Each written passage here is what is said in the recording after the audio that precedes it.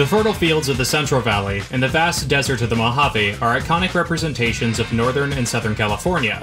The problem is the mountains standing between the two. Bridging this divide was costly, and to link San Francisco with Los Angeles and eventually New Orleans, the Southern Pacific was incorporated in 1865. For SP construction crews, building across the valley was the easy part. However, in the foothills things began to change. SP quickly discovered that their chosen route across the Transverse Range was rife with difficulty. Facing earthquakes, flash floods, wildfires, and above all, a steep ruling grade, to say that SP's engineers conquered this pass would be an overstatement. Even to this day, the Mojave subdivision remains among the most challenging pieces of railroading in North America. This is the place where equipment is pushed to its absolute limits. The place where train crews face their toughest battles. This is Tehachapi.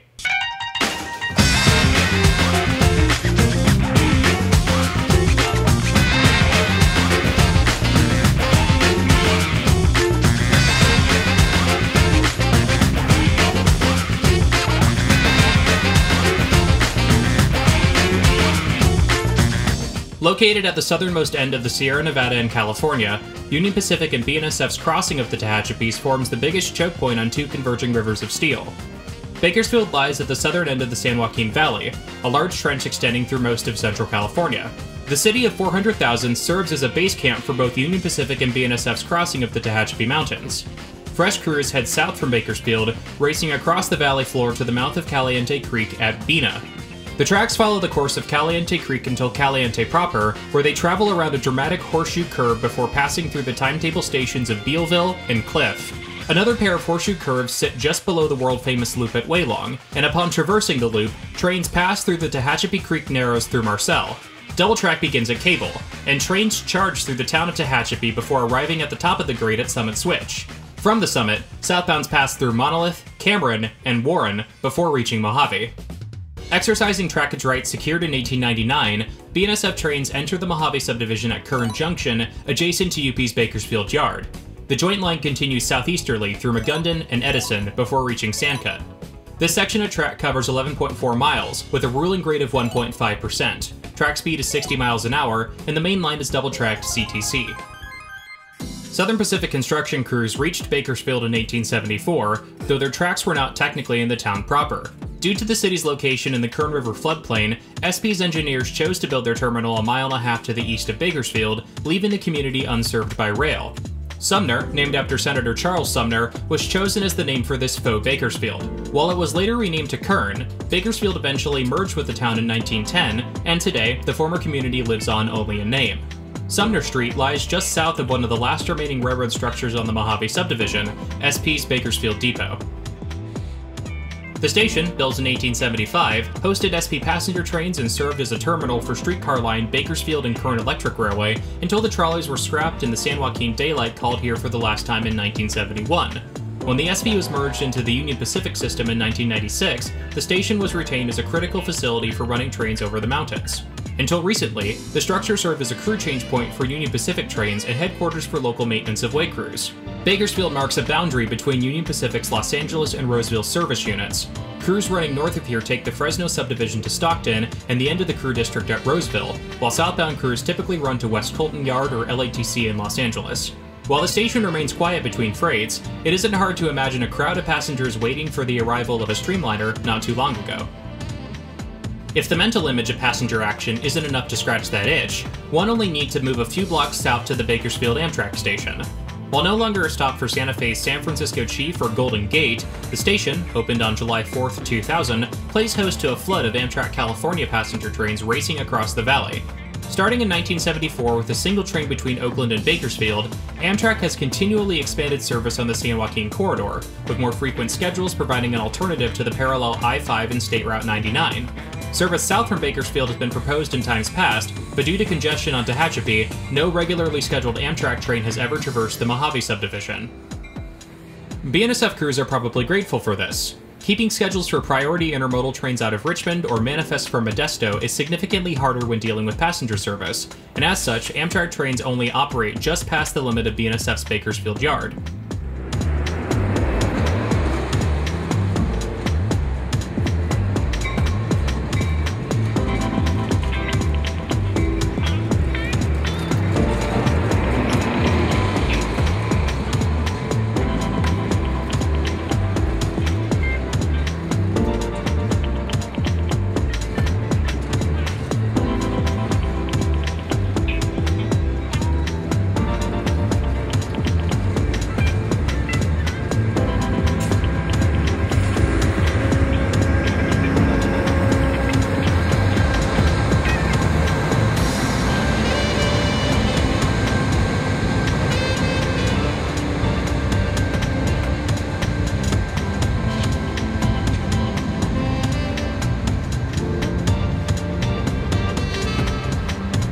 Santa Fe had been encroaching on Southern Pacific territory for some time by the late 1890s.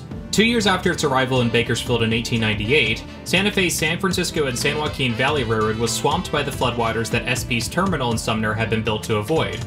But even as the railroad struggled to recover from the catastrophe, SP eyed the Santa Fe with suspicion and worry. If Santa Fe bridged the Tehachapis to connect San Francisco with its Atlantic and Pacific subsidiary, it would upset SP's monopoly in Central California. With this fear in mind, SP reacted by building east from its terminal in Mojave across the desert to block the Atlantic and Pacific from entering California at Needles. But saddled with debt from construction costs, SP's owners quickly looked to shed the line.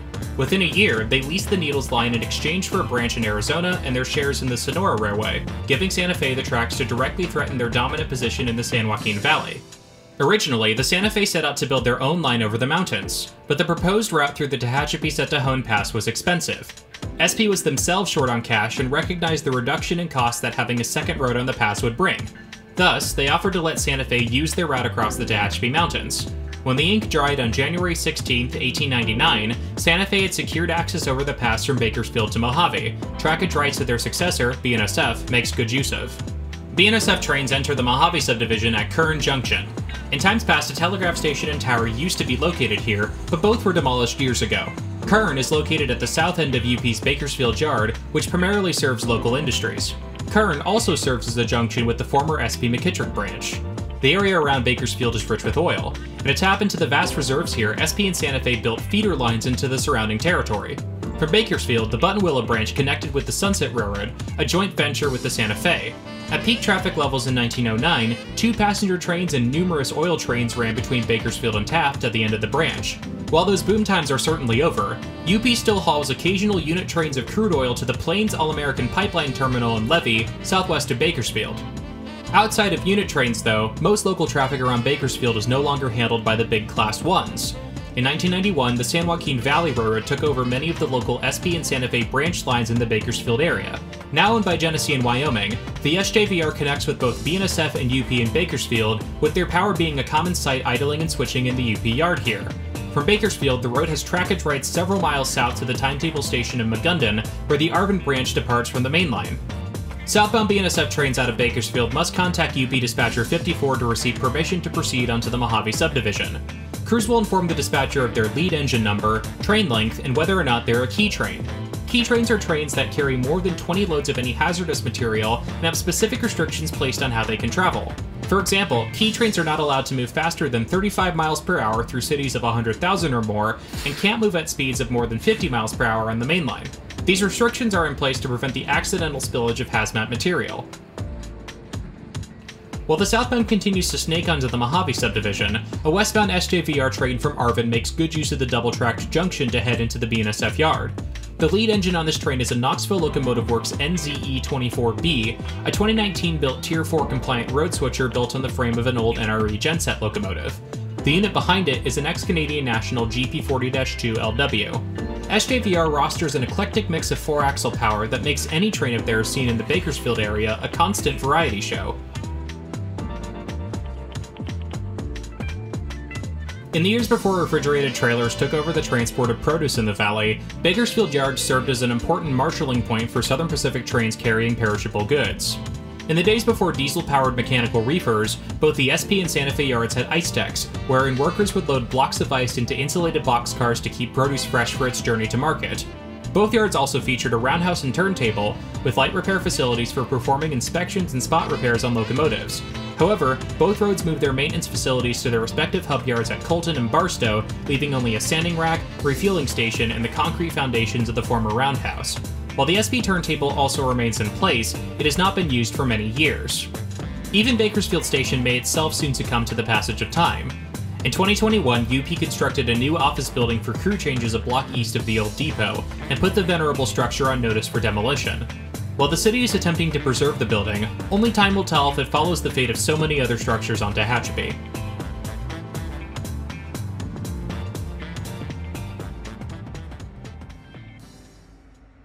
The Arvin branch was another joint venture between the SP and Santa Fe.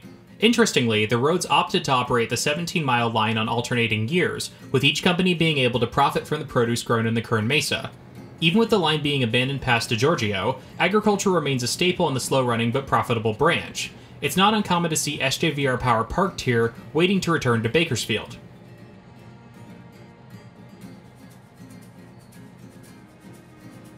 Action on the Mojave subdivision at Magundon, however, is anything but slow running.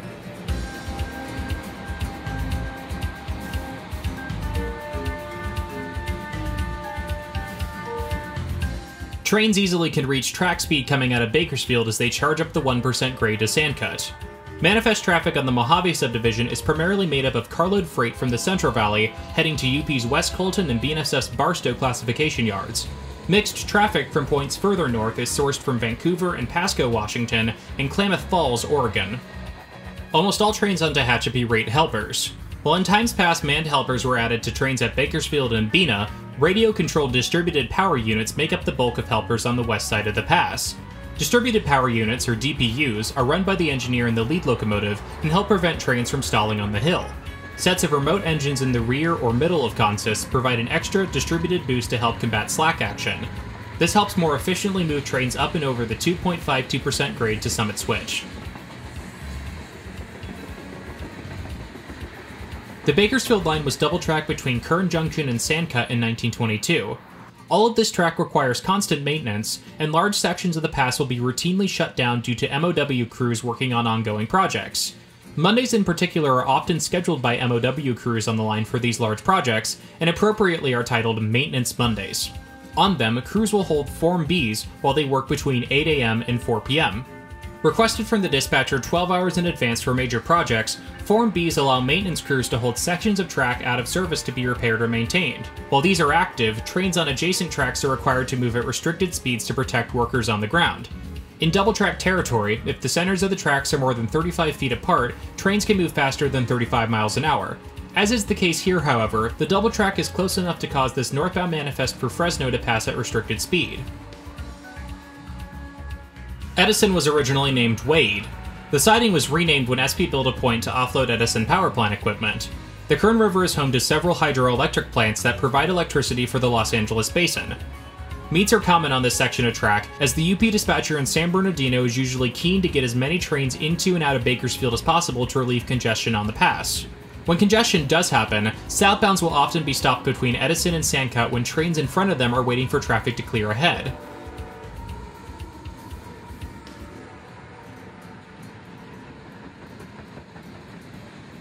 Edison also lends its name to the Edison Highway, which parallels the tracks through this area. The road is a portion of old US 466, a highway that extended from Morro Bay through Las Vegas, eventually joining Route 66 in Kingman, Arizona. Today, Tehachapi Pass is bridged by California State Route 58, which follows much of 466's original alignment.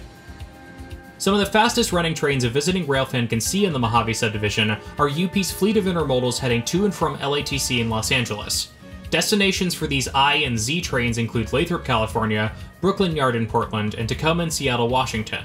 Due to their expedited schedules, they're prioritized by the dispatcher, and rarely take the siding for any opposing traffic. Sandcut was originally named Sievert, and is named for the cut the tracks make into the hills here, which forms a boundary from the plateau west of Bakersfield to the outwash plain of Caliente Creek. It was here in 1872 that a pair of surveys were made by William Hood, chief engineer of the SP. Hood and his crew started their surveys at the future site of Tehachapi Loop, looping their way down along the mountains to Sievert with a 2.2% gradient. But due to the business concerns of one General David Colton, the railroad would instead push east through the Caliente Creek Narrows to the town site of Allen's Camp, where Colton hoped to exploit the arrival of the railroad and cash in on the expected property boom. To this day, the railroad remains locked into the decision made by Colton to push towards Caliente. While gentle in comparison with the severe grades trains contend with on the subdivision, Sandcut Hill has always posed a challenge for northbound crews. To avoid stalling, trains would be cut in half at Bena, with the first half being brought to Edison. The power would run back to Bena to repeat the process, putting their train back together to finish their run into Bakersfield. Given Edison's distance from Sievert, it was determined to be more efficient to create a siding just past the top of the grade, and in 1903, SP construction crews completed what was known as Travis siding.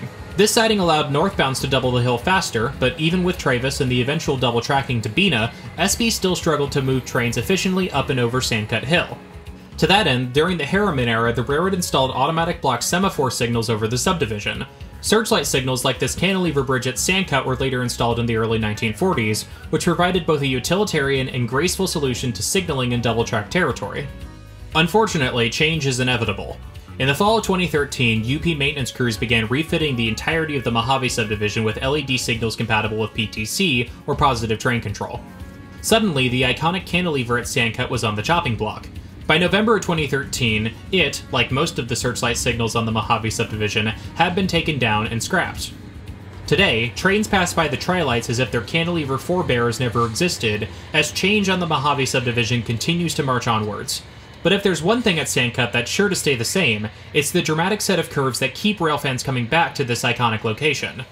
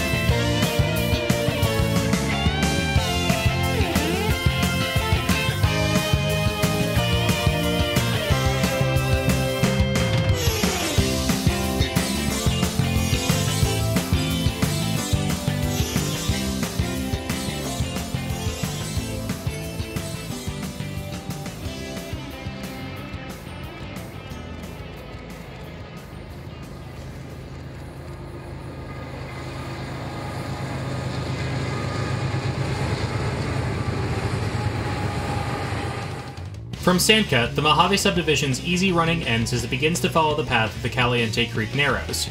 Double track ends at Bina, and southbounds work upgrade through Illman before reaching Caliente. Here, the tracks traverse a sweeping horseshoe curve and begin the steep ruling grade up the west slope of the mountains. Curving through Tunnel 1 above Caliente and Tunnel 2 at Allard, trains are on Run 8 as they pass through Tunnels 3 and 5 at Bealville. This section of track covers 13.7 miles with a ruling grade of 2.52%. Track speed is 23 miles per hour, and the line is mostly single-tracked. Bina was originally known as Pampa. In 1875, the Southern Pacific had reached here after expediting their construction across the valley from Sumner. Today, Bina remains the location where the main line narrows from double to single track. This is due to the tight geography of the Caliente Creek Narrows. To satisfy General Colton, the rail line closely hugged the walls of the canyon to reach the town site, leaving little more than a space for a maintenance road available. Thus, southbound trains like this BNSF manifest from Richmond often have to wait for northbound hotshots to pass before making a run up the canyon. Meets in single-track territory require crew members to step out and give a visual inspection of passing trains, known as a roll-by. If a problem is spotted, the conductor on the ground will inform the opposing train so that it can stop and inspect the issue.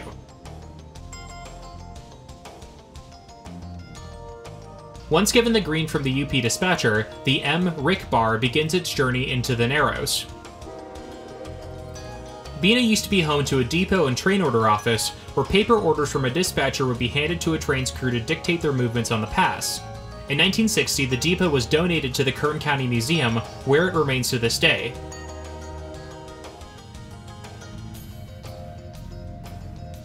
Most southbounds pass through Bina without having to add helpers. But up until the introduction of remote-controlled DPUs, SB stationed a set of engines and a pocket track here to assist trains up the climb to Summit Switch. But like the SP itself, this practice has long since gone by the wayside. Bina also lies just south of a collection point for free-range cattle farmed in the Tehachapi Mountains. Appropriately named Bina Corral, the pens are located between the tracks and Walker Basin Creek and are usually stuffed full of cows waiting for transport to slaughter. But contrary to popular belief, no slaughterhouse was ever located here. Instead, the structures located along the tracks were part of a 1961-built fertilizer plant, which had been built by Valley nitrogen producers on the site of the Bina section camp. The confusion many railfans had about the building stemmed from the Guelph Slaughterhouse and Processing sign that was painted on the south side of the complex, but this was painted for a movie set. The old factory provided both a residence for a local family and a backdrop for southbound trains, but by 2018 most of the buildings have been demolished and today only a water tank remains. The high and wide detector at Bina is another indicator of change on the pass. Where once train order office staff would manually perform roll-bys for trains passing by the depot, today computerized detectors provide the same service. This one at milepost 328.6 is both a hotbox and high-wide detector, one of two on the pass. Sensors on the detector measure the dimensions of passing trains to ensure that their cars can fit within the Mojave subdivision's many tunnels. Despite clearances on Tehachapi being improved in the 1990s to accommodate high-cube double-stack containers, measuring a train for shifted loads or oversized cars is still important to avoid damage to vital infrastructure. If the detector spots a problem, it sends out a radio alert, letting both the dispatcher and train crew know that it needs to stop and inspect the car corresponding to the axle the detector refers to. Progress on Tehachapi has also done away with code lines. Prior to the implementation of radio control in the subdivision, CTC signals from a dispatching machine would be sent to line-side equipment through wires strung up on poles, which often also carry telegraph wires for train order stations. While most tracks on the mountain are now controlled via radio signals, the portion of the line between here and Tehachapi is controlled via fiber optic wires due to the radio signals not being afforded a clear line of sight. Fittingly, with the fiber optic project being completed, this section of track was the last on the pass to be controlled with code lines. With them rendered obsolete, most have been taken down. South of the high-wide detector, the tracks enter into the Caliente Creek Narrows. Old US 466, which has paralleled the tracks all the way from Kern Junction, departs here to head south into the mountains on its own alignment. The highway was a major artery for the movement of migrant workers from the Dust Bowl of the 1930s, and featured prominently in John Steinbeck's The Grapes of Wrath, as migrants used 466 to cross over the Tehachapis to enter the Promised Land of the San Joaquin Valley. The Mojave subdivision crosses over Caliente Creek here on this somewhat austere concrete bridge. While mundane, its purpose is necessary for the function of the railroad through the Narrows. While it may not look it from these dry views, Caliente Creek is subject to periodic, violent flash flooding that can quickly overwhelm the right-of-way. On March 1, 1983, after a record-setting wet season saturated the mountains with rain, a massive flash flood wiped out the main line at Bina, destroying the crossing of the creek and knocking out a signal bridge. Extensive property destruction was recorded throughout the mountains, and the Mojave subdivision was knocked out of commission for a month as crews attempted to fix the damage. This was only the latest in a series of floods, and Illman today is a testament to the power of Caliente Creek. The roadbed through the Narrows needed to be relayed several times from its original construction. The old alignment survived as passing tracks in the canyon until Illman and Caliente sidings were joined into a section of double track after the 1983 flood. After the flood, Southern Pacific installed these boxcar doors along the wash, along with large rocks known as riprap, to protect against high waters and erosion. Should the waters rage down Caliente Creek again, these barricades will help direct the flood away from the embankment the right-of-way is built on, preventing further washouts like the one at Bina. Another victim of the flood was Tunnel 1/2. The short tunnel was dug to relocate the tracks away from their original 1885 alignment, which had in essence been built on the canyon floor to get to Allen's Camp in as short a time as possible. While several trestles used to be located here, the repeated flooding in the canyon has long since washed away any evidence of them. Today, the cut where Tunnel 1/2 was remains, and serves as a reminder of the constant adjustment the railroad has had to make to accommodate the changes Colton made to Hood's original plan. Indeed, so certain was the general of the impossibility of climbing Tehachapi Pass from Allen's Camp that construction of the line stalled for over a year. Caliente, as it was renamed, served as a terminus for the SP and a destination for gold, silver, and uranium mined around Havilah, the former seat of Kern County. In the absence of a completed rail line, stagecoaches bridged the gap between Caliente and the closest railhead in San Fernando. But due to the tenacity of SP's engineers, this was only a temporary setback. In 1876, a large horseshoe curve was cast around the east side of Caliente, and crews began blasting away at the mountains, looping the tracks continuously to gain as much elevation in as short a distance as possible. The 2.52% grade that Tehachapi is infamous for starts here, and barely relents until the top of the pass at Summit Switch. Trains gain almost 500 feet in elevation between here and Bealville, where the next train order office was located. With the end of SP's terminus, Caliente's temporary population moved on, and today little evidence of the land boom Colton facilitated remains. About the only things you can find moving in the valley apart from cattle are trains, but even that isn't a given. That's because Caliente, like Bina, is a popular place for train meets. Sitting at the end of double track is a manifest freight led by UP 8005, a 2012 built General Electric ES44AC. Introduced in 2005 as an evolution of GE's hyper-successful AC4400 series, the ES44 uses a 12-cylinder GEVO prime mover to produce 4,400 horsepower while adhering to EPA Tier 3 emissions standards. UP has over 1,500 GEVO-powered units on its roster, making them easily the most common locomotives on UP trains in Tehachapi. Since their introduction, GE's 6-axle units have always found a home on Tehachapi, from U-boats in the 1970s to Dash 9 and GEVO locomotives of today. Fittingly, the northbound 8005 is waiting for is also led by a GE locomotive. UP 6725 is a former Chicago Northwestern AC4400 CW, built for coal service in the late 1990s. With the acquisition of the Southern Pacific and CNNW, Union Pacific's fleet of AC44s drastically swelled. Recently, Wabtec Corporation, which purchased General Electric's locomotive business, has been remanufacturing much of UP's fleet as AC44CMs. But in this December 2020 view, these venerable CNNW warriors are still unrebuilt. From the valley floor in Caliente, the Mojave subdivision at Cliff can be seen clearly snaking its way around the upper reaches of Tehachapi Creek Canyon. The sheer walls and steep grades of the canyon south of here were the main impediment to progression for railroad construction crews, as by the time the tracks reached Caliente, their ability to follow Tehachapi Creek and gain sufficient elevation to reach the summit had been eliminated. The severe grade the canyon follows is illustrated by the fact that, by the time the creek reaches Rowan, it has in essence attained the same elevation as the tracks despite starting out over 500 feet lower at this point.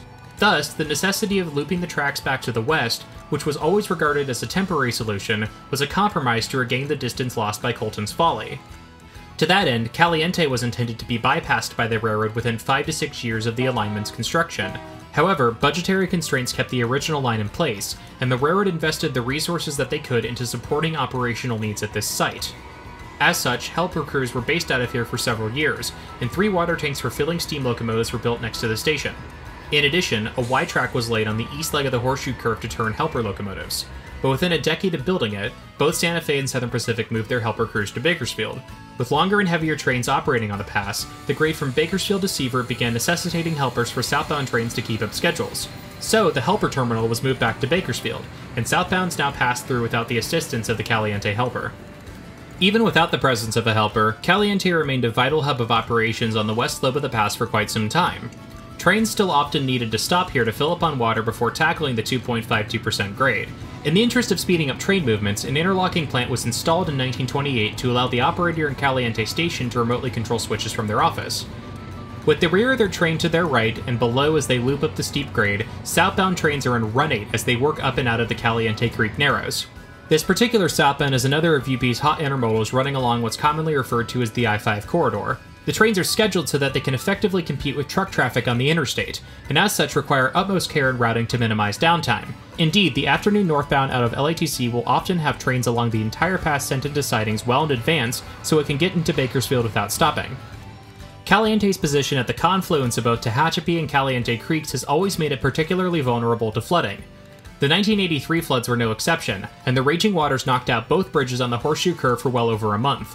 With extreme drought conditions lasting through most of the 2010s, it may seem like the chances of another great flood like the one in 1983 are slim, but the 1983 flood was itself preceded by a 5-year drought, and chances are that the railroad will once again face the prospects of rain-caused destruction.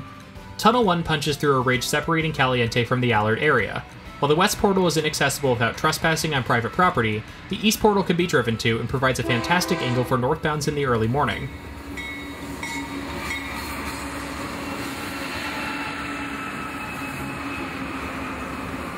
Bear Mountain forms an imposing backdrop for the Mojave subdivision between Caliente and Cliff. Confusingly, the 6,916-foot tall mountain is one of 14 peaks named Bear Mountain in the state of California. As is the case across much of the Tehachapis, large swaths of the mountain's acreage are owned by a private ranch. Access on the pass is limited by the presence of such ranches, but they provide the benefit of maintaining Tehachapi's pastoral nature. The land around Tunnel 1 is owned by the McCarthy Ranch, and it isn't uncommon for visitors to see herds of cattle peacefully grazing while trains pass by. And it makes one wonder, do some of those cows take an affinity to watching passing trains? This is train U-Pit Kai, a unit train of coiled steel cars heading to California Steel Industries Mill, located within the former Kaiser Steel plant. BNSF routes this train over the former Santa Fe 2nd District of Fontana, where a local crew delivers the cars to the mill. While a large portion of the mill's property is now taken up by the Auto Club Superspeedway, the remaining parts of the mill still produce a large amount of steel products, many of them delivered by rail. Along this stretch of track, the north portal of Tunnel 5 can be seen some 3 rail miles away. In order to climb out of Caliente in as short a time as possible, SP construction crews had to use over 600 kegs of blasting powder per week to cut 5 tunnels into the hillside. Tunnel 2 is the shortest on this stretch of track at 232 feet, but it still attracts outsized attention from visiting railfans. Often, multiple southbound trains will tackle the pass in quick succession. This is known as fleeting, and it allows the UP dispatcher to minimize the amount of dead time in between trains on the single-track sections of the subdivision. If there's a southbound train approaching you here, there might be a second one not that far behind. Derailments are common on Tehachapi. The tight curvature of the route makes the possibility of stringlining an ever-present risk train crews must be aware of. Stringlining occurs when sections of lightweight, empty cars are subject to excess tension as they are pulled around a curve.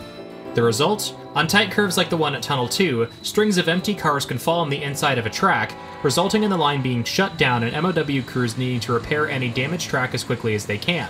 Since when stringlining, cars mostly fall down cleanly, trucks and all, they can often be left in place like this for as long as months after a derailment, depending on if the plan is to repair or scrap them.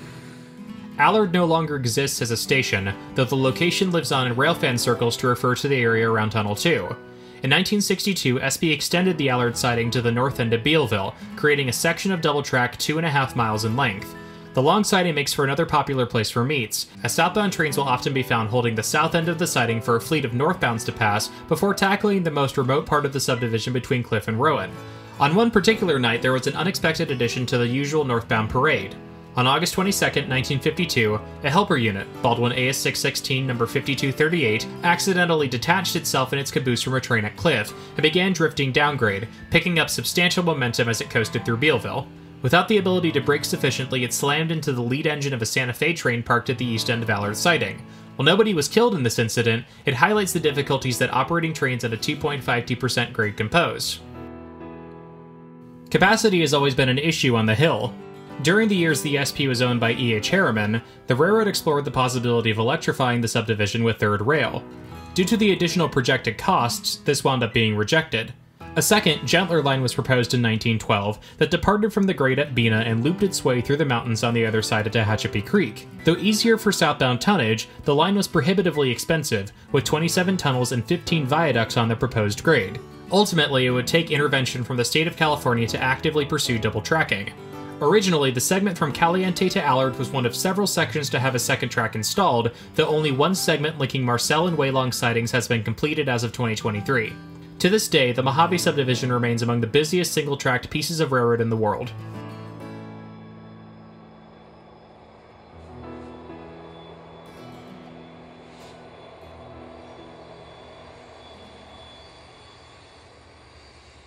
Fires on Tehachapi are a frequent occurrence, though their disruptiveness to rail activities are usually minimal. This fire in particular was caused by a train, however, and the area immediately surrounding the UP tracks at Allard was charred by the blaze. A brake was sticking on a southbound UP train the previous night, and the resulting sparks had caused several small brush fires to start. Kern County Fire was called, and throughout the night they set a perimeter around the blaze to contain it. 12 hours later and the fire is mostly out, and trains are allowed to pass through Allard again. Even this far removed from an active blaze, the charred landscape still smolders, and firefighters are acutely aware of the risk of a new fire starting that any spark flying from the smoking vegetation will bring. The red smudge on the hills in the background is Phosgene, an airdropped fire retardant that is dropped from aircraft to slow the spread of flames over a large area. The phosphate-based material has an additional benefit, as phosphates are vital nutrients for plants. On the ground, Kern County Fire uses a combination of four-wheel drive pickup trucks and ATVs to patrol the area and check for hotspots. Fire roads are another tool in the firefighter's kit to combat blazes like the one at Allard. Roads like these are used both for transport and for defensible space, as the lack of brush allows for a break between sections of combustible fuel. Kern County requires 30 feet of clear-cut defensible space and 100 feet of reduced brush around residences for the same reason.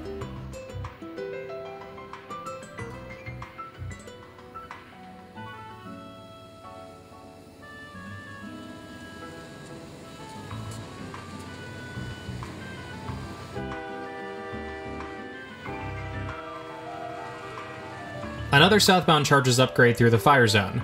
SD-70 ACE leaders are relatively uncommon on BNSF trains in California, though with the collapse of the Powder River coal traffic they are purchased for, they have become more dispersed around the system. Unlike UP's 83 through low 8600 series units, which are still allowed to lead on UP trains, older, non-isolated cab ACE units are prohibited from leading trains on BNSF due to excessive noise and vibration. Fittingly, crews nicknamed these units Thundercabs. The north side of Allard affords a great view of the twists and turns the tracks make along the hillsides here to help with easing the gradient to Bealville. Added curvature helps to increase the distance trains must travel, but also reduces the severity of the grade, and appropriately, southbounds climbing up to Bealville must negotiate a horseshoe curve here before arriving at the south end of the siding. With the results of the fire in the background, the view afforded by hiking back a mile from the Bealville Road grade crossing is absolutely stunning.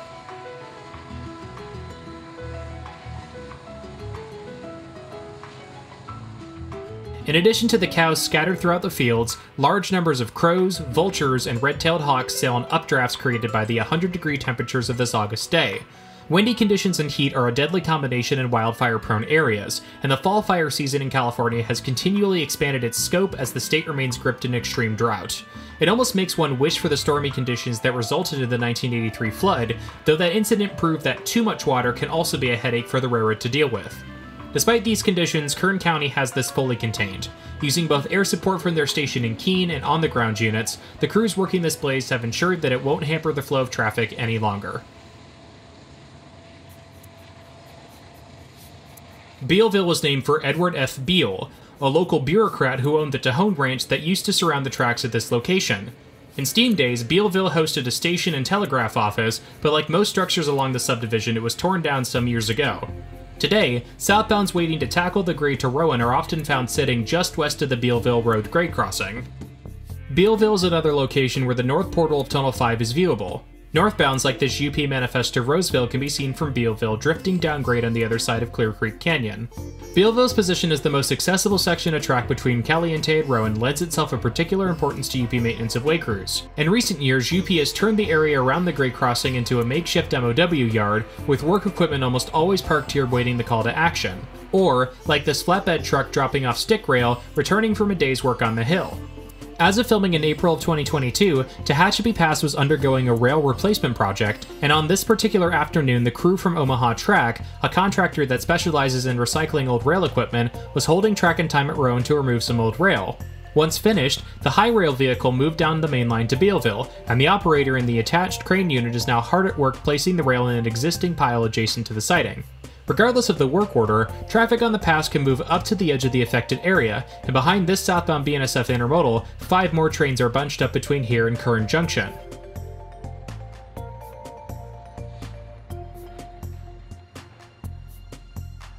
High-rail vehicles work by attaching a set of flanged wheels to the frame of a car or truck, which allows the road-capable vehicle to utilize the main line and not tie up siding space once it's done for the day. While earlier maintenance crews may have used speeders or other rail-only vehicles, the utility of the high railer is that it can simply drive to a grade crossing and leave the rail, adding an extraordinary amount of flexibility to MOW crews. This is one of the reasons why Bealville has become so important to UP maintenance crews, as the road crossing provides a convenient place to get on and off the tracks. While Bealville itself is located on relatively open ground, the ravine directly to the east of the station site required the boring of 4 tunnels in order to bring the right-of-way up and onto the ridge they would follow to Rowan. From Cliff, the tracks now follow Hood's original plan to loop alongside the mountains, and with one last push, trains can rid themselves of Colton's decision and return to a somewhat more forgiving alignment. Even if the curvature is gentler, however, the geology that the tunnels slice through can still be quite violent. Unbeknownst to SP when it built the line, the area between Bealville and Cliff sits atop the White Wolf Fault, a strike-slip fault with a tendency for violent upheavals. At 3:52 a.m. on July 21, 1952, an earthquake struck the fault with a magnitude of 7.5 on the Richter scale, causing widespread damage throughout Kern County. The water tanks at Tehachapi, Caliente, and Bena collapsed, numerous buildings in Tehachapi were leveled, and, most importantly, between Bealville and Cliff, the SP line had been instantly severed. Tunnels 3, 4, 5, and 6 were all damaged by the tremor, and even as the aftershocks continued to roll in, it was apparent to SP crews that the line would be shut down for quite some time. Tunnel 3's south 200 feet would need to be daylighted, Tunnels 4 and 6 were so severely wrecked they would need to be bypassed by the line rather than repaired, but the most significant and challenging problem facing SP crews was Tunnel 5. Tunnel 5 was the longest bore on Tehachapi and had been the most difficult one to build during the line's construction, and it had been ravaged by the quake. Significant portions of the lining had caved in, rail inside it had been thrashed so horribly that large segments were simply never found, and, most importantly, building a way around the tunnel would require filling in significant amounts of dirt on a sheer cliff above Clear Creek Ravine. Fortunately, construction contractor Morrison Knutson was ready. Within 24 hours, they had already begun the process of filling in a temporary track, known as a shoe fly, around the hill Tunnel 5 was bored through. Working with over 100 bulldozers, the construction crews dug out the hillside on the west side of Tunnel 5, carving out the new alignment in as timely a manner as possible, and using the 250,000 cubic yards of dirt they excavated to build a new 132-foot-high fill over the ravine. Within 26 days, the shoe fly had been completed and traffic resumed, though at significant cost. $2.5 million needed to be spent in order for traffic to be restored, a cost of over $22 million in today's money. While the shoe fly remained in place for 65 years, heavy rains in 2017 caused it to collapse, and today, little evidence of the alignment remains. From a point just past daylighted Tunnel 6's south end, one can view trains working their way up and around the Caliente Horseshoe through Allard and Bealville to Tunnel 5. Although the southbound one can view is never more than 2 miles away from the north end of cliff siding by air, by rail the journey it's had to take was over 7 miles in length. Impatience can grow for the visiting railfan as the evening sun starts to fade, even more so if a surprise northbound is thrown into the mix.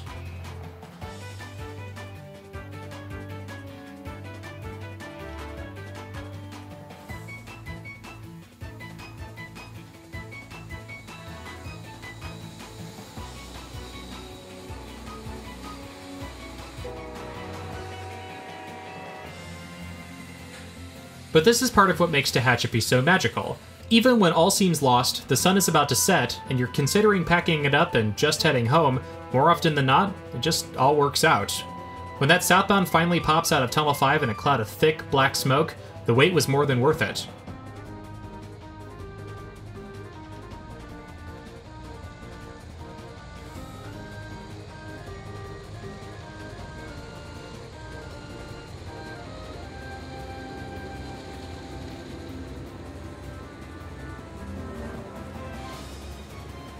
The scars of war make Tehachapi what it is. A century and a half of constant battle against nature itself have proven taxing for the railroads that operate on the hill. But even the threat of cataclysmic, instantaneous disaster won't stop the constant flood of trains that pound through Tunnel 5.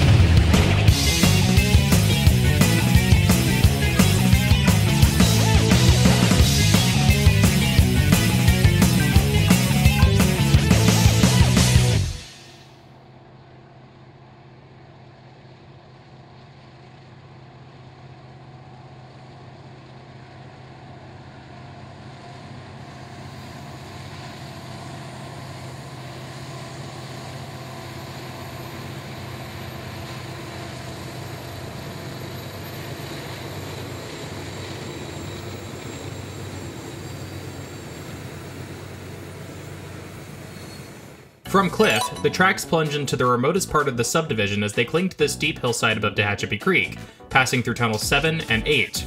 At Rowan, the tracks become accessible again, and southbounds work their way around a horseshoe curve before passing underneath Highway 58. Woodford sits just below the world-famous loop at Walong, and upon crossing Tehachapi Creek twice, trains pass over themselves as they continue their climb to the summit. This section of track covers 10.4 miles, with a ruling grade of 2.5%. Track speed is 23 miles an hour, and the line is single-tracked with passing sidings. Upon exiting Tunnel 5 and passing through the daylighted remains of Tunnel 6, trains begin their journey to Rowan as they snake their way along the hillsides.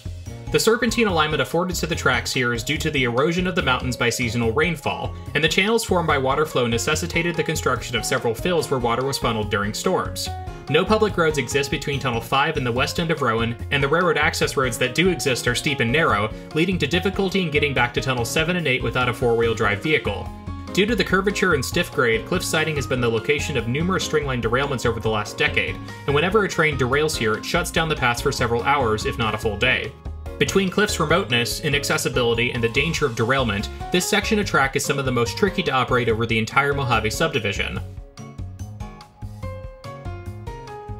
Much of the wild terrain north of Tehachapi Creek at Cliff is now protected as part of the Frank and Joanne Randall Preserve. The 72,000-acre nature preserve is made up of lands purchased from private ranches by the Nature Conservatory to help establish a wildlife corridor from Canada to Mexico. The Tehachapi Mountains are critical in this corridor project as they form a meeting place of four distinct ecosystems.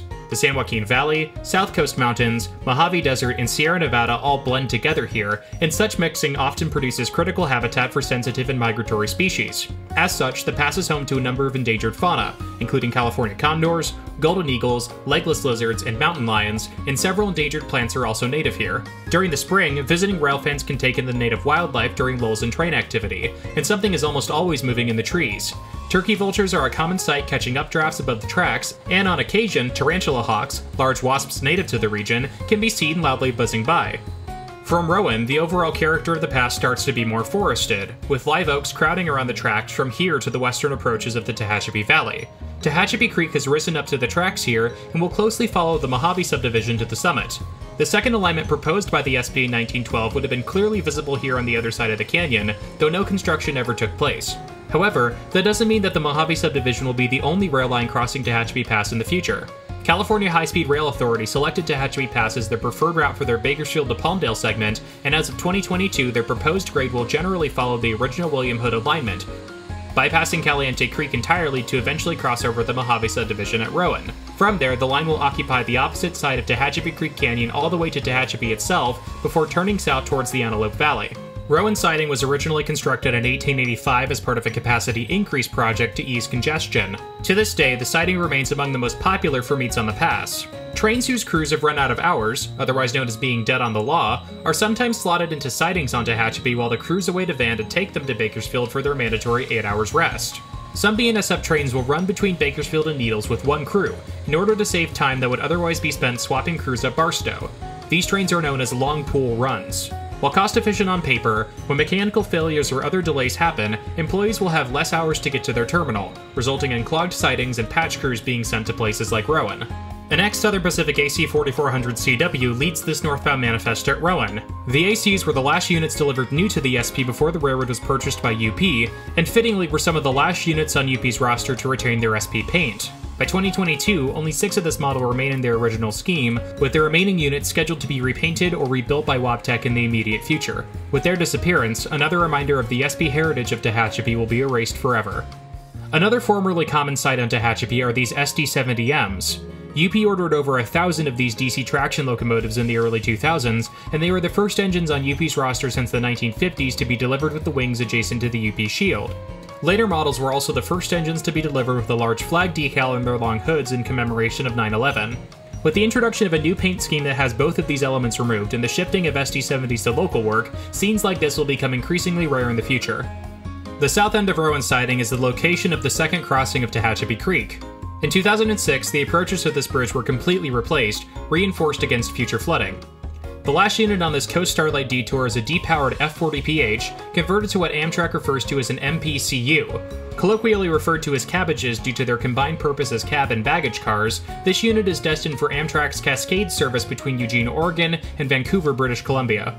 Also of note in this 2013 view is a former Santa Fe high-level lounge car, built in 1956 and converted in the 1990s for use as a Pacific parlor car.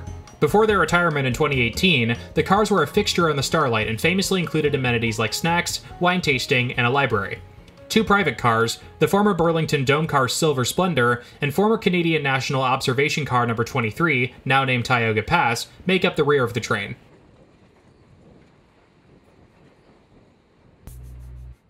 Like Caliente Creek, Tehachapi Creek is prone to calamitous overflow, and the floods of 1983 were only the latest in a series of disasters to hit the pass. In 1932, record rainfall hit the Tehachapis and soaked the mountains, causing excessive runoff that quickly made Tehachapi Creek swell beyond its banks. On September 30th, a storm system parked over Woodford and began raining heavily, causing the already swollen creek to rise even higher. At Woodford, a pair of trains, one from SP and one from Santa Fe, sat beside each other in the siding. The Santa Fe train, sitting closest to the creek, had been abandoned by its crew, who had escaped to higher ground to avoid the floodwaters. As the rain poured down on the roof of the engine, a pair of SP signal maintainers sheltering inside felt the engine sway as the ground softened below the tracks. Escaping to safety themselves, the ground gave way and the 210-2 tumbled into a ravine carved out by the raging waters below. The water continued to fall and began accumulating behind an artificial dam made up of debris swept downstream by the flooding. The SP train, stationed at the other end of the siding, was itself waiting for the worst of the storm to pass when the dam suddenly burst. A tidal wave of muddy water crashed down over the locomotive and its train in a matter of seconds, miraculously sparing the life of its firemen, who clung to the smokestack for safety.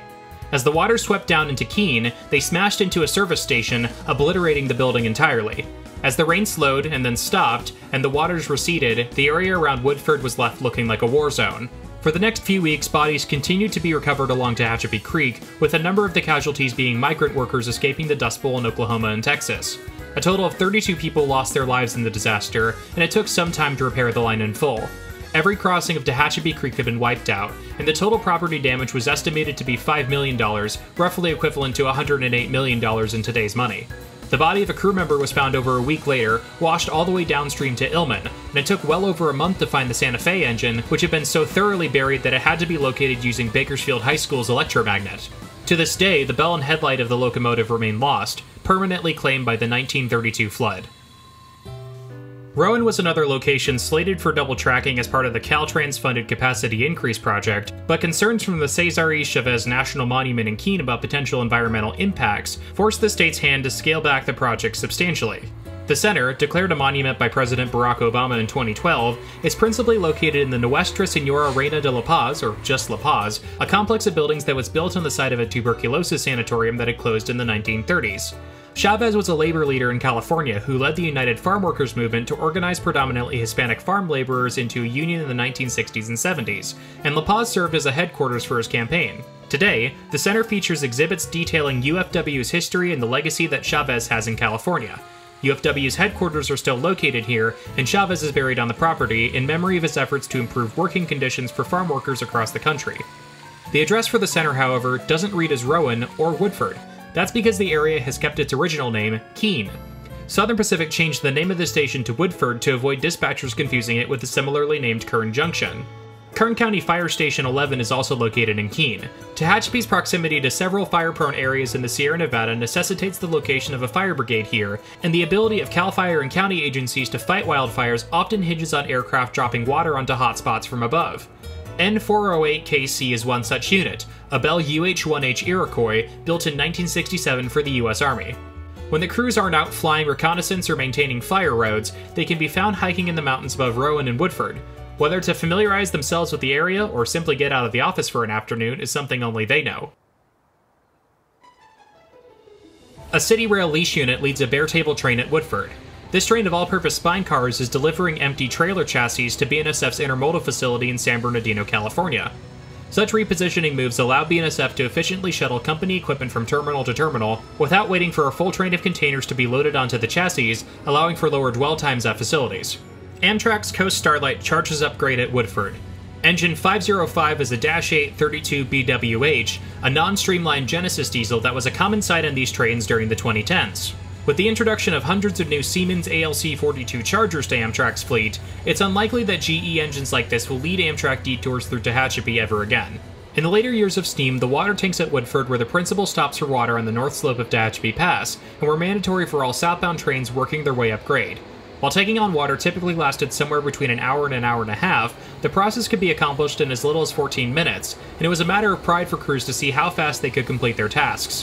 While today's diesels no longer need the tank's water, they still sometimes stop here to wait for opposing traffic to clear. Two AC 4400 CWs run light. These units are on their way to the siding at Sanborn, outside of Mojave, where they will attach to the rear of a northbound grain train heading to the large Pittman Family Farms feed elevator at Guernsey, California. Most BNSF manned helpers are outfitted with a system called HelperLink, which acts as a remote uncoupler to allow helpers to detach from trains on the fly. This system allows for one-man crews and speeds up the time spent on attaching and removing locomotives, though units sourced from outside of dedicated helper pools tend to not be equipped with it. Look out for a small box attached to the front handrails of engines the next time you see manned helpers on Tehachapi, and you may spot a HelperLink equipped engine. Originally, Woodford had two through sidings that were used for train meets and water stops, but SP ripped out the north switch to the siding in the 1980s and began using it as a maintenance of way spur, a practice UP continues today. Typical of the MOW equipment stored here is this train full of continuously welded rail, or CWR. In contrast to the bolted rail that made up most lines from rail's introduction as a transportation medium, welded rail is just that, sections of rail thermite welded together as opposed to bolted. The rail is easier to maintain, is stronger, and can be traveled at over high speeds more safely, making it the gold standard on most railroads across the world today. But in contrast to transporting small segments of rail which can be done quite easily in a flat car, CWR poses a challenge for transportation, and these trains are an elegant solution to that problem. Long segments of welded rail are strung through gates on each flat car, which helps stack the rail and keep it stable along its journey. Feeder mechanisms at the end of the train allow the rail to be placed at either side of the track, allowing for speedy rail replacement without too much time spent closing the line. Rail like this needs to be replaced on a regular basis, but the advantages of CWR are clear when considering that replacing segments thousands of feet at a time are significantly faster than replacing them every 50 feet or so. Sitting at the front of the train is a unit painted in the new Union Pacific paint scheme mentioned earlier. UP 5279 is one of the first series of GEVO locomotives on UP's roster, and was built in March of 2006. In 2022, its aging paint was given a refresh in UP's new corporate image, with the wings on the nose and flag on the side replaced by a UP shield and lettering respectively. As of recording in December of 2022, there isn't any consistency with how UP has been painting these units at its North Little Rock, Arkansas shops, but the new scheme, and especially the large shield, is certainly eye-catching.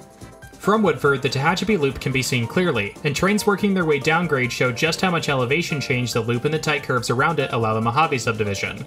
Without it, the grade would be much steeper, as the canyon floor rises too fast to maintain an easy gradient.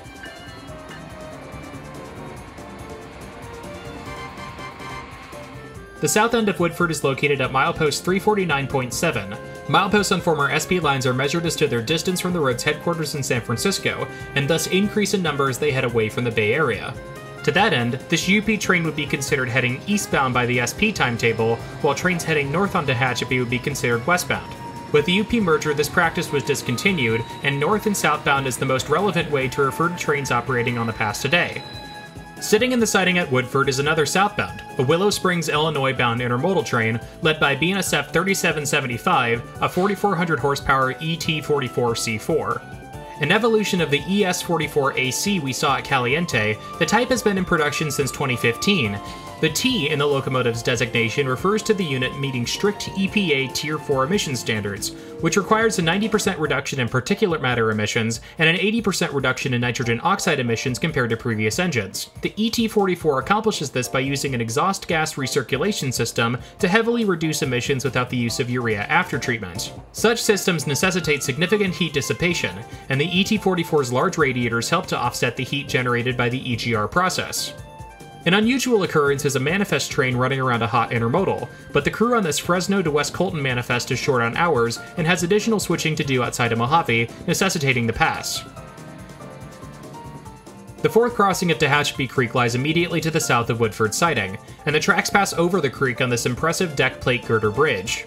Snow in Tehachapi rarely comes down to the Woodford area, but the mountains above the canyon are sufficiently high as to accumulate a dusting of it when the upper reaches of the pass are covered in an inch or two of snow. The 5th and 6th units in this consist are 3 GS21B locomotives, low-emission gensets built by National Rail Equipment in Paducah, Kentucky. Genset engines use multiple small diesel engines, in this case Cummins QSK-19s, to reduce emissions and improve flexibility, as engines can be turned off when not needed or taken out of service without impacting a locomotive's availability. However, gensets were notoriously unreliable throughout their careers on the big Class 1s, and most have been taken out of service and sold. An Amtrak inspection special drifts downgrade over the 4th crossing. P42 DC 156 has taken this train from Los Angeles and will recrew in Bakersfield before heading up the valley to Modesto. Traveling on the train is now former Amtrak CEO Joe Borgman. The inspection car bringing up the rear of the train, Amtrak 10001, the Beech Grove, was built as a standard Amfleet coach in 1976 and was rebuilt for inspection duty in 1984.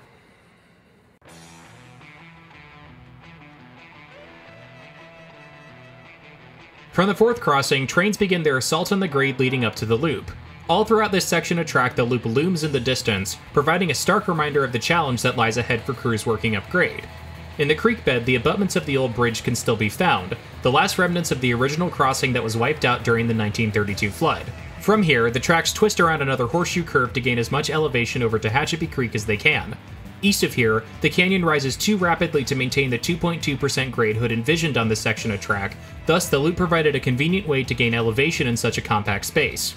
Another southbound crosses over the 4th crossing. BNSF 7678 is one of the last units delivered in the so-called Heritage 2 scheme, which mixes the colors of the Great Northern Railroad with the war bonnet of the Santa Fe. The scheme was replaced with the current swoosh logo in 2005. Descending the grade from Marcel, northbound trains pop through Tunnel 10 as they begin their trip around the loop. Trains of 0.7 miles or more in length will pass under themselves as they pass through Walong, named for SP District Roadmaster W.A. Long. The 5th crossing of Tehachapi Creek is a unique, curved bridge necessitated by the tight confines of the canyon below the loop. Much of the land immediately surrounding the loop was originally owned by John Broom, who Broom Ranch is named after. Purchased in 1951, the 28,354-acre property surrounds the loop and pastured to the north of Highway 58, providing a critical stretch of undeveloped land for wildlife to move through that wasn't affected by a development boom in the 1970s. For this exact reason, the land had long been eyed by the Nature Conservatory, and was finally purchased in 2021 to help complete the wildlife corridor from Canada to Baja California. It's unclear as to how this change will affect visiting railfans. Access to the Loop Ranch has been limited since 2009, and photographers are encouraged to go off-property to the observation deck, leaving many trackside views impossible to get without the use of a drone or helicopter. UP3000 is an SD-70H T4, a former EMD demonstrator unit. The T4 is EMD's equivalent to the GE Tier 4 we saw earlier, but unlike the GE unit, only 2 roads, CSX and Union Pacific, have purchased the model. With the introduction of battery-powered and hydrogen fuel cell locomotives in the near future, and massive rebuilding programs being undertaken of existing rolling stock, the future of Tier 4 locomotives generally is in doubt, and the 100 purchased by UP may be the largest fleet of this model ever bought.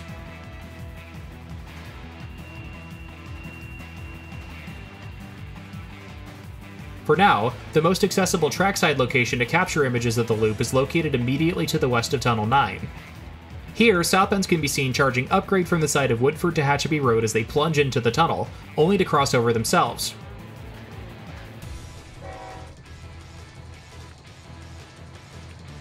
For a more broad view, however, the Tehachapi Depot Museum has recently completed work on a brand new viewing deck that offers stunning views of the loop as a whole.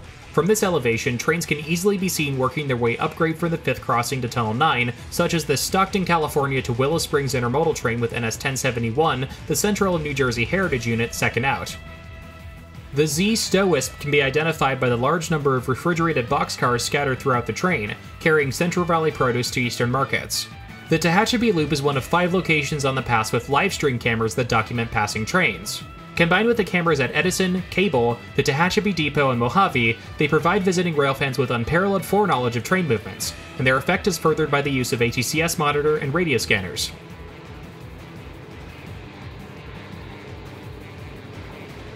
For the more laid-back railfan, Tehachapi Loop is itself a fantastic place to sit back and watch the trains go by, as the overlook provides an unparalleled view of the action that happens here every hour of every day. There's no other place on Earth with this level of accessibility that so eloquently displays the drama of mountain railroading, and the trains that work their way around the loop are all traveling on hallowed, sacred ground.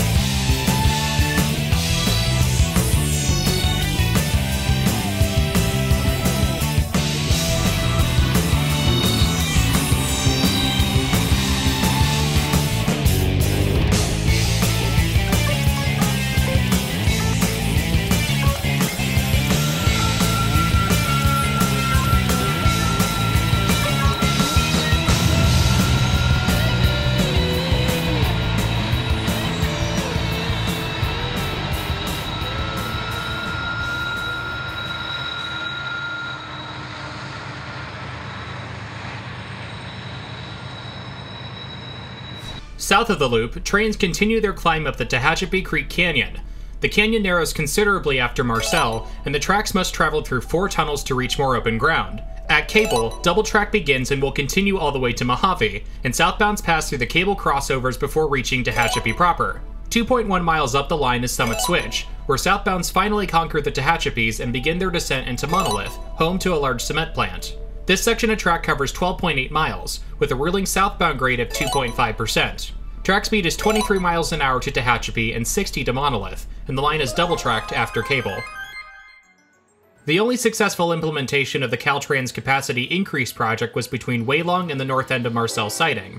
Tunnel 9 had previously stifled efforts to double-track this section of railroad, so starting in 2014, a large cut was made to the north side of the tunnel to allow a second track to be put into place.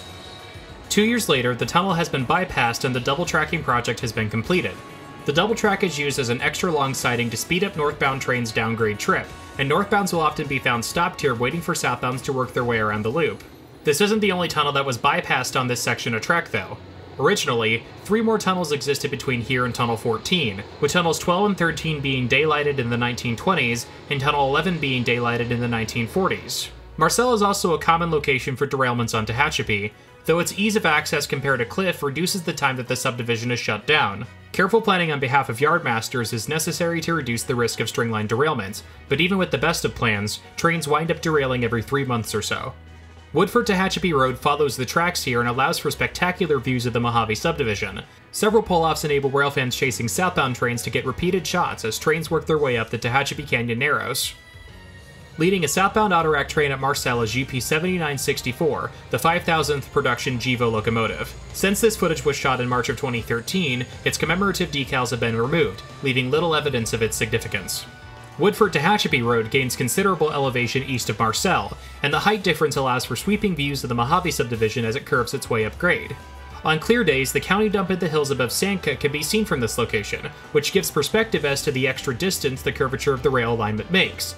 While only 18 miles away by air, Sandcut is 30 miles distant by rail. A work train heads up to Summit Switch behind a lone ES44AC after dropping off some rail at the grade crossing at Bealville. This area was the site of Tunnel 13 and is now the section of track that holds the steepest grade on the subdivision. For 1,000 feet, the gradient profile increases to 3%, but its short length does not affect train speed as trains are already in Run 8 or full dynamics when passing by it. The remaining set of 4 tunnels that were dug between Marcel and Cable were necessitated by the tight confines of Tehachapi Creek Canyon. If the railroad wants to double-track this section of track, new tunnels will need to be bored to help the tracks bypass the sheer cliffs on this section of railroad. The cloud of dust coming from the Tier 4 GE on the rear of this manifest is sand, which is used to bolster a train's adhesion to the rails when working upgrade and prevent wheel slippage. Another kind of steam-era infrastructure that long went the way of the code line were telltales. In the days before air brakes and dynamic brakes, when brakemen would ride the top of cars to set individual brakes in order to slow the descent of trains down the hill, telltales, wood frames with ropes hanging from them, would be used to alert crew members to duck before the portal of a tunnel. With the advent of dynamic brake-equipped diesels on the hill in the 1950s, the need for telltales disappeared, though many remained on the hill into the 1960s, guarding the entrances to tunnels. In fact, one existed at Tunnel 5 until the late 1980s. Originally, the tunnels on Tehachapi were lined with timber, but were upgraded to concrete in the early 1920s to increase their longevity in the harsh mountain conditions. This was a double-edged sword though, as the concrete was significantly more difficult to modify once it was set compared to wood. When the project to accommodate high-cube double stacks in the 1990s commenced then, most of the tunnels on the subdivision had notches cut into their bores, which increased the clearances to allow for larger containers. SP signed off on this upgrade with a stipulation that it would not run double stacks over Tehachapi, and chose to route its stack traffic on the parallel coastline. But when SP was purchased by UP, its successor began running double stacks across the subdivision. BNSF sued to block UP from routing its traffic over Tehachapi, but a court ruled that since the agreement had been with SP and not UP, UP was legally able to continue running double stacks over the line. Another crossing of Tehachapi Creek marks the north end of Cable. Here, the canyon broadens sufficiently for double track to return, and the dispatcher will often hold northbounds here to wait for fleets of southbounds to tackle the summit. The second unit on this train is a former Burlington Northern SD70 Mac, painted in the pre-merger executive paint scheme. The development boom in the 1970s mentioned earlier was most significant in the area between Marcel and Cable, where large numbers of homes were built in the hillsides above Tehachapi Creek Canyon. The roads here allow visiting railfans to pull off and take in the sweeping vistas afforded by the steep mountains. BNSF occasionally runs light engine moves over the hill between Bakersfield and Barstow to balance out power at terminals. Like the bare table train we saw at Rowan, these moves allow BNSF to most efficiently use their available equipment. BNSF's grain trains are about the heaviest trains seen on Tehachapi nowadays, but in times past other unit trains of equal weight thundered across the pass. From the 1980s until 1995, Tehachapi Pass was home to some of the heaviest regularly scheduled freight trains on the SP system. The loaded crude oil trains, which ran for Royal Dutch Shell Company between Saco, north of Bakersfield, and Carson, were a fixture on the hill, usually running loaded in the afternoon with multiple sets of manned helpers aiding and lugging the train up the stiff grade. The tank train cars that made up the oil cans were relatively rare, and were specially designed to be continuously connected via hoses. This combination of heavy weight and specialized equipment made the train extremely popular with railfans, as not since the oil boom of the early 1900s had so much crude oil passed over Tehachapi. However, Shell recognized that Tehachapi was an operational headache for its trains and built a new loading facility south of Mojave. The last oil can passed through Tehachapi on October 31st, 1995, closing an iconic era of operations on the pass. In more recent years, the oil can sets were migrated to the parallel coastline, where they ran between one post, north of Paso Robles, to Carson. On December 29, 2018, they ran for the last time, and since then the Golden Hills of Southern California have been devoid of the iconic tank train consists. The tracks and Highway 58 are now both on the same side of Tehachapi Creek, and this proximity allows for several pull-offs that work their way down to the tracks. Due to the orientation of the main line, southbounds are in good light all throughout the year at Cable, and train chases from the Loop or Woodford will often end here. One of the trains moving southbound at Cable is an LATC-bound intermodal behind UP 2768. Despite sharing a number series as the Tier 4 GEVOs behind it, 2768 is not a Tier 4 unit. The engine was delivered as a credit unit, a standard GEVO that was made alongside a Tier 4 order. For every Tier 4 unit purchased, EPA rules allow railroads to purchase a Tier 3 unit to match. However, Wabtec cannot build more Tier 4 credit units than the number of actual Tier 4 units they produce, making traditional GEVOs virtually impossible to purchase as long as railroads continue to not buy large quantities of Tier 4 units. UP often tests new power and dedicated service between Roseville and West Colton. In the early 2000s, sets of 6,000 horsepower SD90 Max would be used on manifest traffic through the pass, though the unreliable nature of their 265H engine meant that the high horsepower units lasted only a few years before retirement. Between the late 2000s and mid-2010s, a pool of 53 and 5400 series units were based out of Roseville and were the primary power for manifest trains on Tehachapi. The pent-up exhaust in the tunnels on the route gave the engines a particularly dirty look. Railfans coined the phrase California GEVOs to refer to the engines, but these themselves were displaced by new ET44AHs in 2016. This dedicated service only lasted a year before the Tier 4 GEVOs were dispersed around the UP system, and today, power of all varieties can be found hauling Roseville-bound traffic on Tehachapi. A crossover is located at milepost 358 and allows the dispatcher to route trains from one main to another. Northbounds here can be passed around by higher priority trains, or ones with crews low on their hours looking to speed up their trip into Bakersfield. Foreign power is common on Tehachapi. Every Class 1 railroad in North America engages in horsepower hour repayment, which allows engines not from BNSF or UP to appear on the pass. Locomotives from one road will spend time hauling freight on other Class 1s in order to repay back the time said Class 1's power spent on the host railroad, which leads to ebbs and flows in the supply of foreign power. In times where BNSF power is common on CSX, for instance, BNSF is accumulating horsepower hours that CSX must repay by lending locomotives to BNSF. By contrast, run-through power is rare on Tehachapi due to the relative lack of through trains that come from eastern or northern connections. Tehachapi was originally known as Tehachapi, and originated as a pair of post offices located at nearby Williamsburg and Greenwich, named for Peter Green, its founder. When the railroad bypassed both settlements on its arrival here in July of 1876, residents of both towns literally moved their houses to be closer to the station, and the original settlements were later incorporated into Tehachapi's city limits. Today, Tehachapi has a population of 12,000, and the spirit of the railroad is present throughout the community. Many civic decorations and businesses are decorated with locomotives, and plaques all throughout the downtown area detail the history of the railroad in the Tehachapi Valley. The current depot in Tehachapi was opened in 2010, after the 1904-built depot was burnt down in 2008. The station is the location of one of the rail cams along the subdivision, and visiting railfans are welcome to enter into the museum during operating hours and check out their extensive collection of artifacts and exhibits. Outside, the depot also placed host to the varied signal collection of former SP supervisor and Tehachapi resident Bill Stocco. When Stocco passed away in 1999, some of his collection was sold to the city, who placed it outside of the museum. They now stand watch over the Mojave subdivision as a reminder of the huge variety of signals that have been in use on Tehachapi. The signals in front of the depot themselves were once a cantilever signal bridge, and while it no longer stands, looking at the signals here, it isn't hard to imagine a time when they did.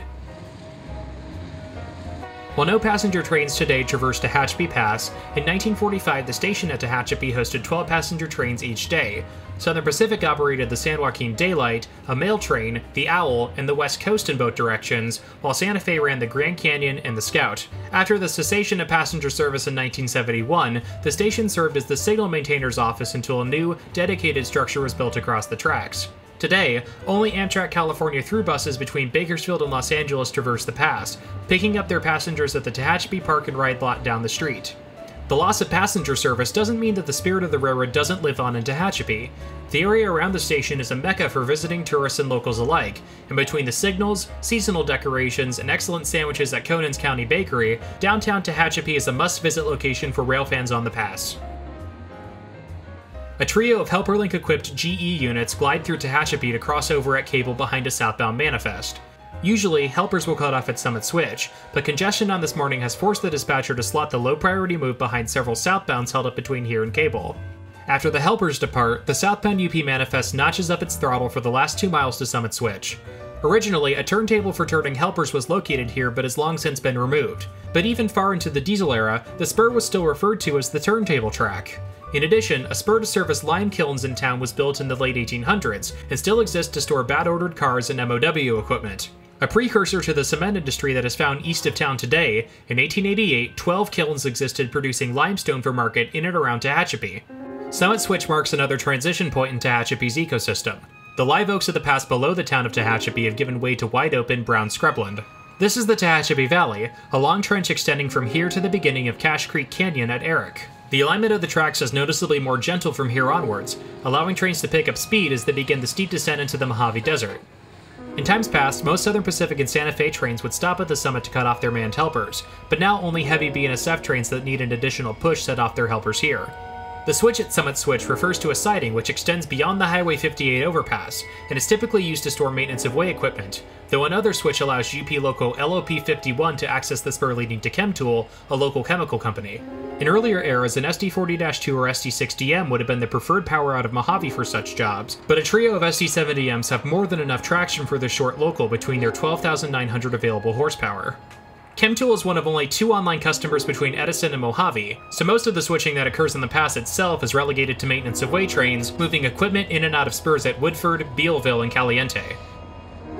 Summit Switch is also the place where California High-Speed Rail will cross back over the Mojave subdivision on a viaduct before punching through a ridge south of town to enter the Antelope Valley.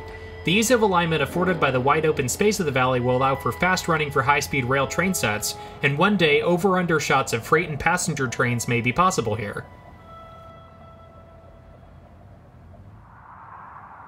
East of the Highway 58 overpass, the tracks approach the edge of Tehachapi city limits. From here until the tracks pass under Highway 58 again at milepost 367, trains race across the Tehachapi Valley in the shadow of the former Lehigh Cement Mine, which dominates the mountain range to the north. After a long, arduous journey up the west slope of the Tehachapi Mountains, southbound trains pass by the abandoned Y and begin the steep descent down the 2% grade into Mojave.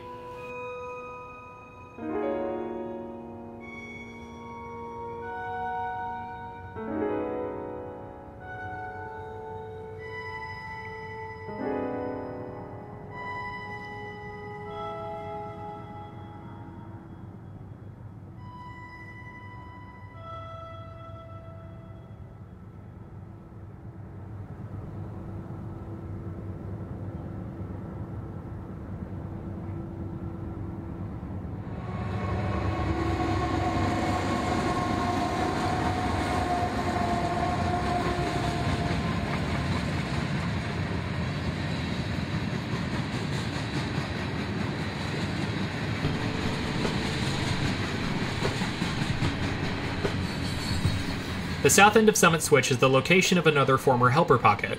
Southern Pacific would often store sets of locomotives here to assist trains up the hill or provide dynamic braking down the grade into Mojave. And late into the SP era, sets of former Rio Grande SD50s were the most common dedicated helper power found on the hill.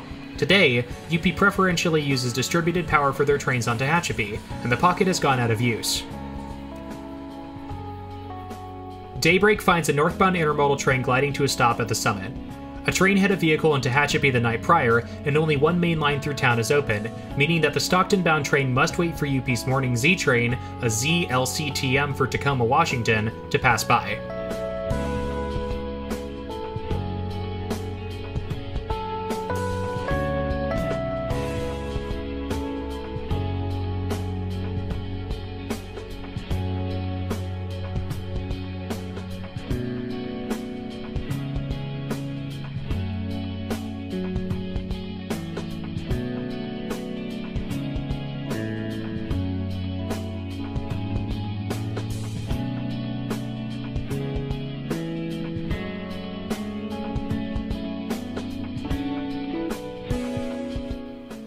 In the background is the Martin Marietta cement plant, whose lights dominate the eastern Tehachapi Valley from dusk until dawn.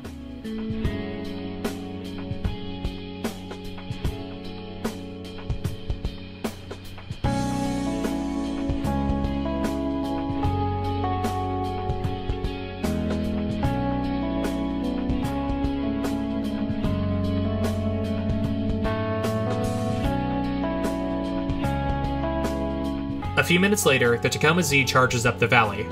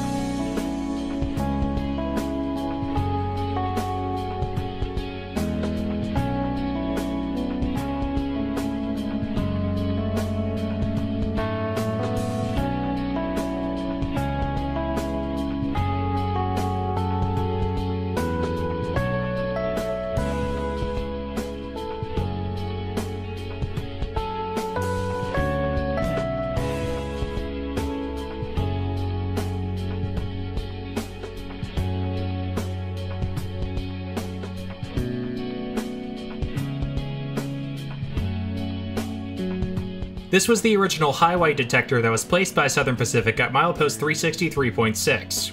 In 2015, the detector was moved half a mile southward, and the new model sat at milepost 364.2. Like its counterpart at Illman, the detector was used to ensure that loads would be able to fit through the tunnels located further down the line. If a car didn't fit the clearances of the Mojave subdivision, it would be sat out at Summit Switch. Constant problems with the detectors meant that by mid-2022, it was taken down, making the area around it little more than a wide spot along the right-of-way. This area was known as Sullivan before Los Angeles County selected it as the source for cement for the Los Angeles Aqueduct. Large amounts of cement were needed for the project, and the Tehachapi Mountains are blessed with major deposits of limestone, so given the area's at the time untapped resources and proximity to both the SP mainline and the planned route of the aqueduct, the decision to locate a cement plant and quarry here was an easy one.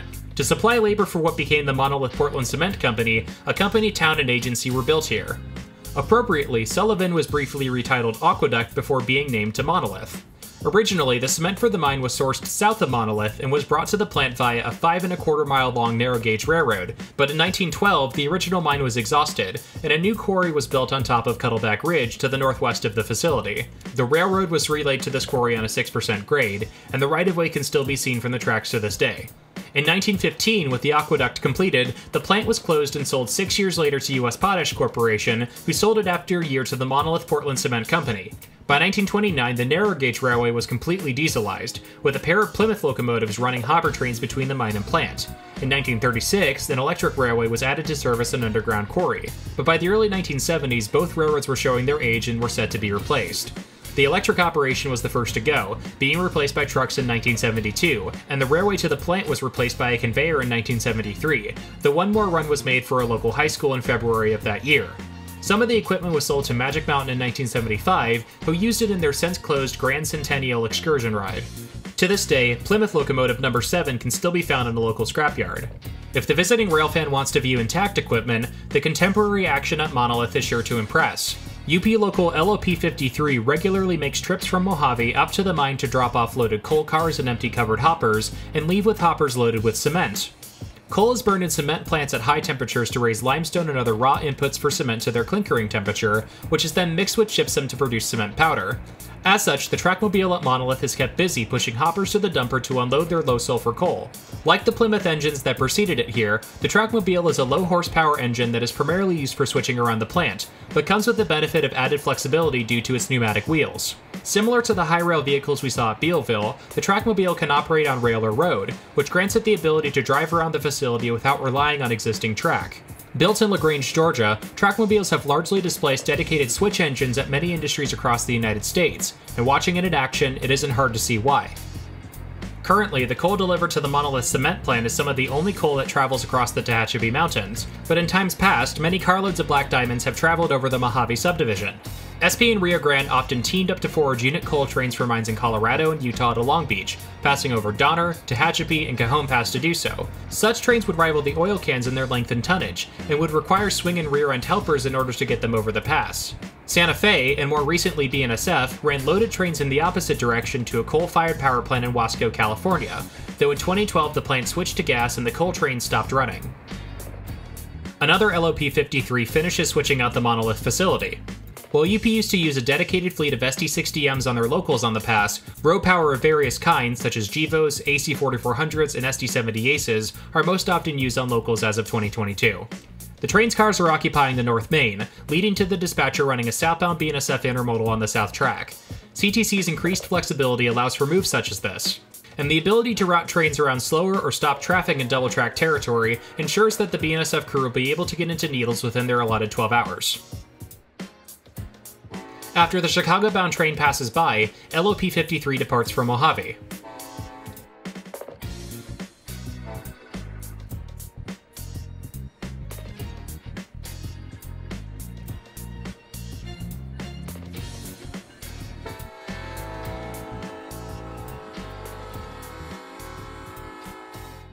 Once clear of the plant, LOP-53 races to the entrance of Cache Creek Canyon as it passes under the Highway 58 overpass.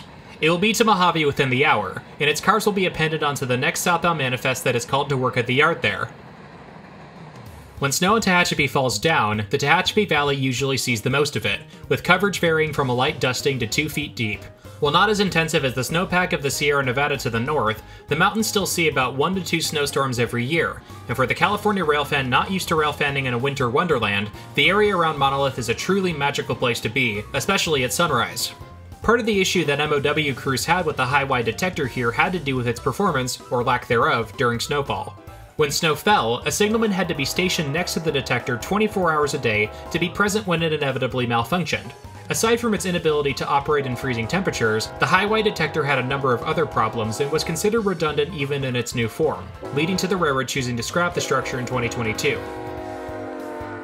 Even with the hills in the background covered in snow, Monolith appears only slightly different from its normal cement-caked look. The cement dust that covers the ground here has hardened so much after repeated rainfall and coatings that even the action of digging a hole here requires a jackhammer to break through the reinforced ground. And the code line wire that was strung through here was also completely coated in cement, certainly a novel insulating material.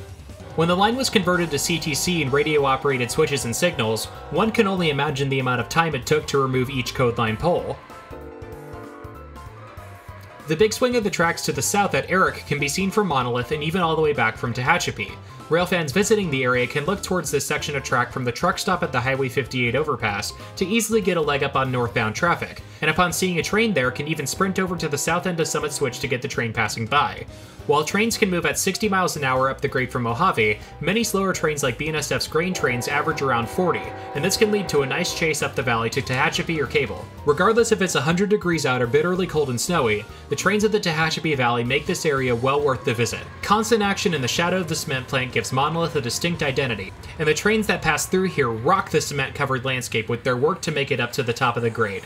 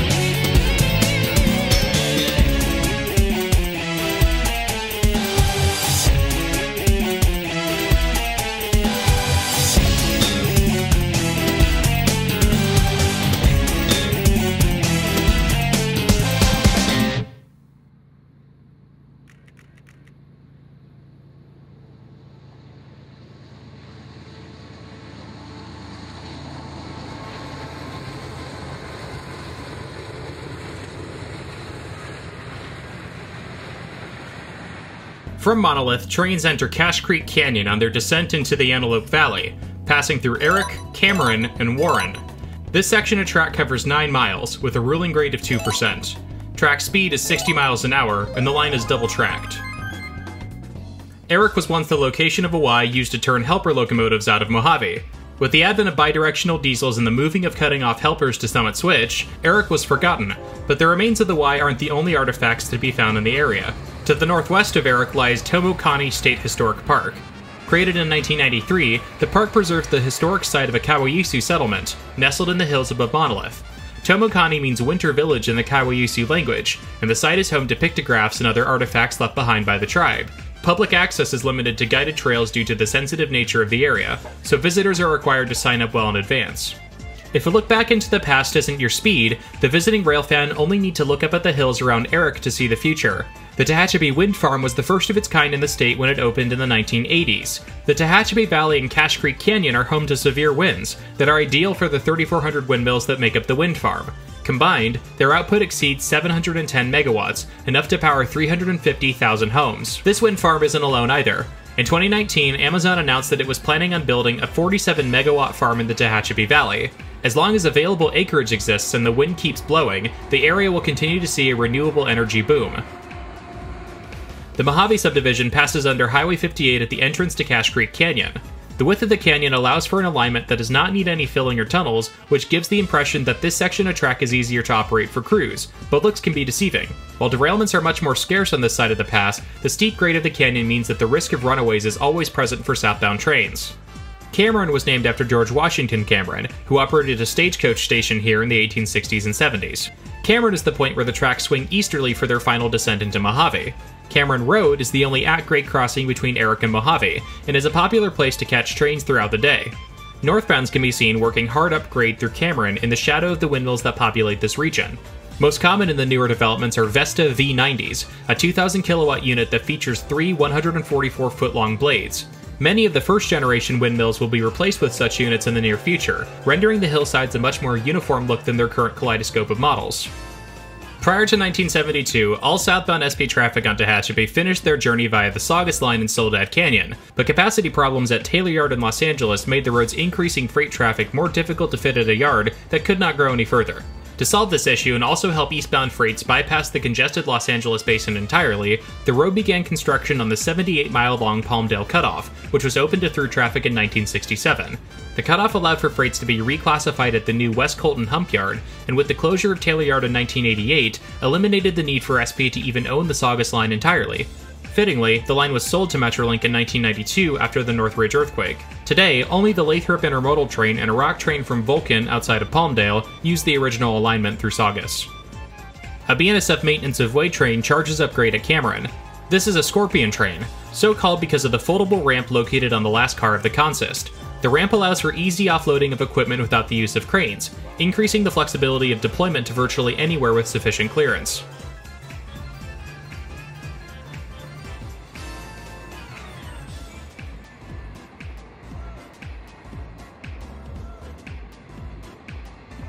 From 1960 until the 2010s, the double track between Cameron and Mojave were signaled with 2 separate systems.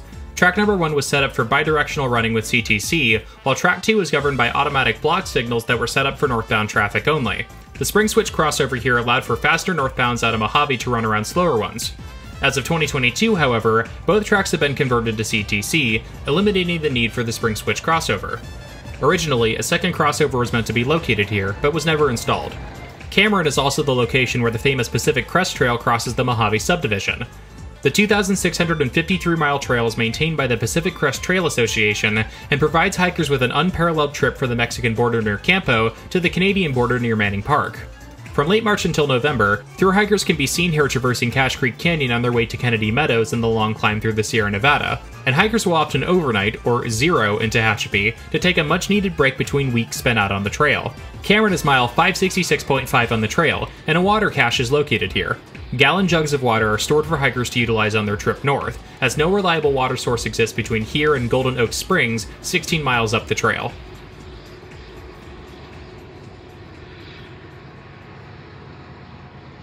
Cache Creek Canyon was another location surveyed for a potential, gentler alignment by the SP. The new line would have run on the north side of the canyon, and featured a main line several miles longer than the current route to alleviate the stiff grade faced by northbounds on this section of track.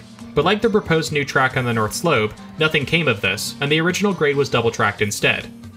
Access to the tracks is somewhat limited between Cameron and Warren. Visiting railfans must double back at Cameron Road to pull off along Highway 58 to catch northbound trains, making chasing northbound somewhat difficult. The effort is worth it though, as the canyon offers spectacular views of trains passing through it. Warren was the last station stop before Mojave. Trains heading downgrade from Summit Switch are in heavy dynamics as they exit Cache Creek Canyon and enter the Antelope Valley. Dynamic braking works by reversing the traction motors on locomotives so that the motors act as generators, which increases resistance on the wheels and slows down the train substantially. This is significantly more efficient than simply using air brakes, and even more so than the method of crew members setting individual brakes on cars mentioned earlier. From here, the town of Mojave can be seen some 6 rail miles away. From this perspective, BNSF trains heading to and from Barstow, as well as UP trains heading to Cyril's on the Lone Pine branch, can be seen leaving town and passing by the Mojave Air and Spaceport. A number of private planes fly in and out of the airport on a regular basis, and a huge variety of planes can be seen parked and flying around town. Between old military jets and modern business planes, for the plane enthusiast railfan, the port provides much entertainment while waiting for trains here. Due to the severe drop-off of Cache Creek, the massive S-curve here was necessary to stretch out the tracks and reduce the grade to the entrance of the canyon. At ground level, it's difficult to see the curve in its entirety, so luckily, access roads for the many windmills in the area give great perspective on this landmark. In the distance is California City, which boasts the 3rd largest land area of any city in California at 203 miles. But its population of 15,000 is less than impressive compared to its geographic size. An Alliance Texas-bound intermodal train passes through Warren. Alliance is located on the north side of Fort Worth, and is home to both a major BNSF intermodal yard and Wabtec's main locomotive construction plant. The Norfolk Southern C40-9W leading this train will most likely be rebuilt there, and come out as an AC44C6M as NS rebuilds its entire Dash 9 fleet. The second unit is NS-1073, the Penn Central Heritage Unit. Joshua trees are common on this side of the pass. Named by Mormon settlers for the biblical character Joshua, Joshua trees can live for hundreds of years and provide a great prop for visiting railfans. Iconic to the Mojave Desert, their place as keystone species and the encroachment of development into their habitat makes them a species worth protecting. Like many desert plants, their flowers are quite ephemeral, and only come out for a few weeks before wilting away, making scenes like this a must-capture when in bloom. The trees on the left side of the frame denote the location of the former Maintenance of Way camp and station at Warren. With the streamlining and centralization of MOW crews on the pass to focus on subdivision-wide maintenance as opposed to section gangs, the need for dedicated buildings to house Maintenance of Way employees vanished, and the buildings here were demolished. The same ballast regulator we viewed working the main line near Edison is at work past the sweeping curve at Warren. Tehachapi was engaged in a maintenance blitz during this time period, and every afternoon the pass was shut down from 1 to 4 p.m. to accommodate the MOW crews. The priority of the LATC-bound intermodal passing through, though, meant that the line needed to be kept open for one more train, and then nothing else would move on the pass until the work crews were put away for the day. Located here are the remnants of the old road into Mojave. When a new bridge was built, the old alignment was abandoned, and the road now curves severely to get back to the old right-of-way. That begs the question, how many railfans stood along this road to capture trains passing by this location? If they were filming here, chances are that they were shooting the iconic signal bridge that once guarded this location. Due to the north-south nature of the tracks here, it was lit all day, and many chases of southbound trains on the pass ended at this bridge. However, all good things must come to an end, and with the cutting over of signals from searchlights to the new tri-lights on November 17, 2014, the book was closed on the signal bridge, and all searchlight signals like it on Tehachapi. Also at this location was the Los Angeles Department of Water and Power building, which was rail-served and had a spur off of the Mojave subdivision for taking in rail cars.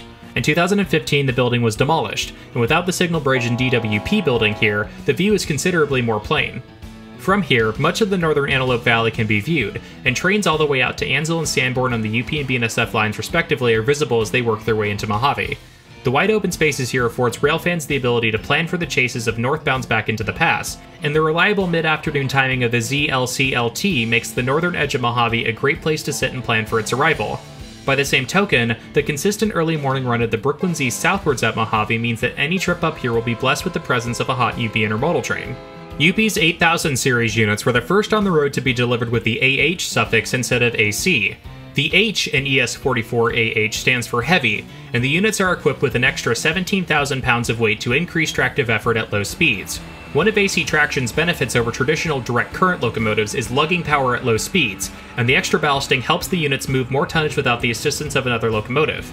Another U-Pitkai train drifts downgrade into Mojave. The lead unit, BNSF 4423, was delivered in 1999 and is still on the roster as of 2022. With the retirement of large numbers of Dash 9 locomotives on BNSF's roster, the future of this unit and others like it is in jeopardy unless BNSF chooses to rebuild them.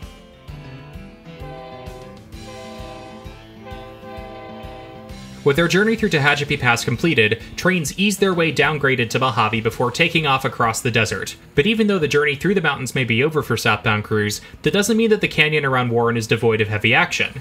In fact, the area around Warren is stellar if the visiting railfan is looking for great train-watching locations.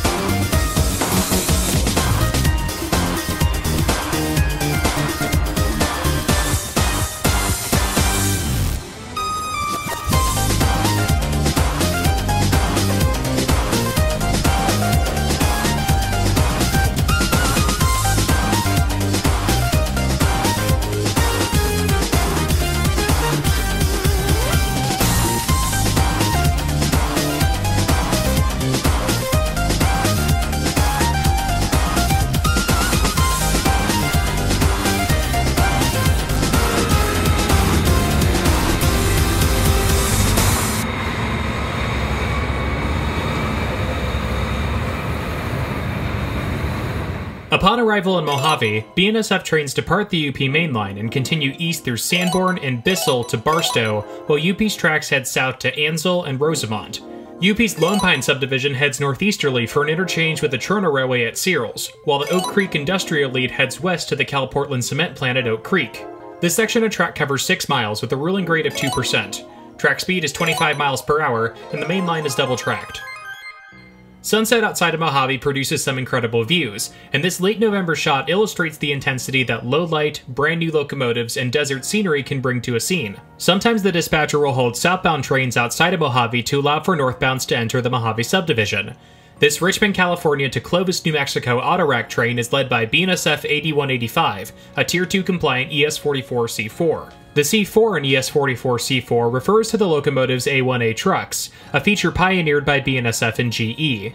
Unlike other 6-axle diesels, the center axle of the ES44C4 is unpowered, and actively shifts loads onto the powered axles at low speeds to improve traction and performance. This system has worked so well that BNSF has exclusively bought the unit since 2012, amassing over 1,000 of them by 2022. The upper reaches of the Antelope Valley and the rear DPU of another southbound can be seen clearly from milepost 378.4. BNSF 7744, an ES44DC and the lead engine of a manifest bound for Vancouver, Washington, turns off its ditch lights as to not blind the opposing crew. The second unit on the northbound train is a former Santa Fe SD75M, number 235. BNSF's SD75s were perennially in and out of storage in the 2010s, and in this 2014 view, the 235 only has a few years left on the BNSF roster before being sold to Progress Rail, who have since put the unit into storage at their facility in Mayfield, Kentucky. Mojave has always been a multimodal area, with air and space playing a significant role in the town's history alongside the railroads. Originally built to access mineral wealth in the area, Mojave Airport was opened in 1935. In 1941, the Marine Corps took over the airport as an auxiliary air station, and was used as a training base for pilots who would later fly from aircraft carriers. VMF 121 was one such squadron, which trained at Mojave in 1943 and later became the top-scoring Marine Corps fighter squadron of the war. In 1947, during a wave of decommissioning, the field was declared surplus and was leased to Kern County, which operates it to this day. Mojave was certified as a spaceport by the Federal Aviation Administration on June 17, 2004. The airport was the principal testing site for Virgin Galactic's Spaceship 1 and 2, reusable low-orbital vehicles which carried out numerous tests in the area before becoming commercially deployed in 2021. In addition, nearby Edwards Air Force Base was often used as a landing strip for space shuttle flights until the retirement of the orbiters in 2011. Mojave is also the headquarters of Stratolaunch, an aerial launching platform for orbital rockets. Their main product, the Model 351 Stratolaunch Rock, was in essence two airline fuselages joined on a common wing, which were intended to hold a rocket between them and launch it into low orbit. But with the death of founder Paul Allen in 2018, the company ceased operations and put its assets for sale. The destruction of the AN-225 Mira during the opening phases of the Russo-Ukrainian War in 2022 meant that the Stratolaunch Rock is now the largest operational plane in the world, and Stratolaunch continues to offer high-speed testing solutions for aircraft manufacturers. But not all of Mojave's resident planes are active. One of the benefits of Mojave's 6.8 annual inches of rainfall is that metal tends to not rust very fast, rendering it an ideal location for the storage of surplus aircraft. Mojave's boneyard thus serves a vital role for the aviation industry, by storing excess aircraft during downturns in traffic and retired aircraft that are in need of scrapping, and planes from all sorts of airlines can be seen from the railroad as they await either a trip back up into the sky or the scrapper's torch. The north end of Mojave is the junction point with UP's Lone Pine subdivision. Also known as the Jawbone Branch, the line was built in 1908 to help facilitate the construction of the Los Angeles Aqueduct and was constructed to Oweno, where it met the road's Carson and Colorado narrow gauge subsidiary. In 1992, the branch was abandoned north of Searles, where SP interchanged with the Trona Railway. Today, almost all of the traffic on the branch is for the Trona, and the interchange at Searles receives both empty hopper trains to be reloaded with local product and unit coal trains from the Skyline mine in Utah. Instead of traveling over to Tehachapi like they did in SP days, the coal trains head west from Salt Lake City, down the Los Angeles and Salt Lake route to Barstow, where they use trackage rights over the BNSF Mojave subdivision to reach Mojave. The property to the immediate west of the Mojave Air and Spaceport is used to offload windmill components for the many wind projects being built around here. Windmill towers are assembled in sections and are delivered to Mojave in specially modified 89-foot flat cars, which cradle the towers and ensure their stability while being transported. In addition to windmill-related work, several industries are located in the Pioneer Mojave Industrial Complex, which boasts an SW-type switcher to move cars around the facility. UP also switches out sulfuric acid tank cars at the Chimera Water Solutions facility, a few miles up the Lone Pine subdivision.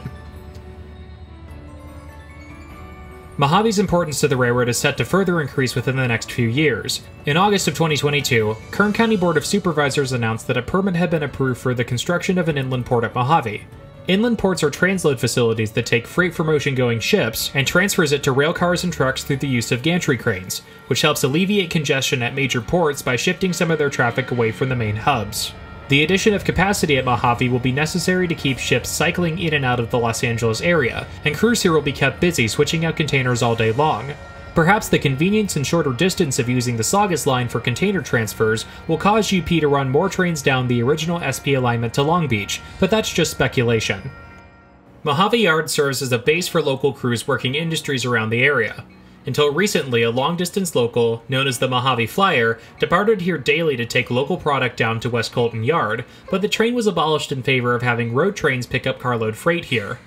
But the end of the Mojave Flyer doesn't mean that all local activity ceased here.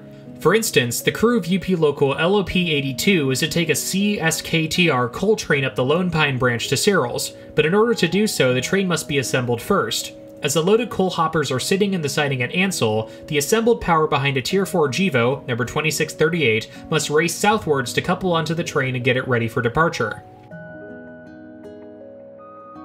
The UP crew must first use the power attached to the coal train to pick up the single covered hopper on the north side of the power consist, and attach it to the coal hoppers, and then drop off a unit on the south end of the train for use as a DPU.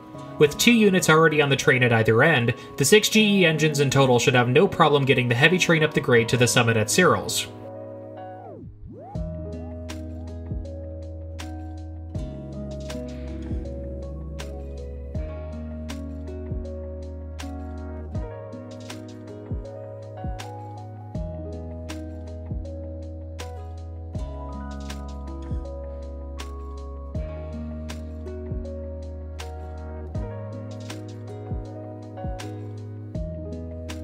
After dropping off the hopper, the engines run light to the south end of Ansel siding. The Antelope Valley was so named because of the large number of antelope that used to roam freely through the area. Upon the arrival of European colonizers and the railroad, the herds were exterminated, and remained extinct locally until the 1980s, when a pilot program for reintroduction was started by the state of California.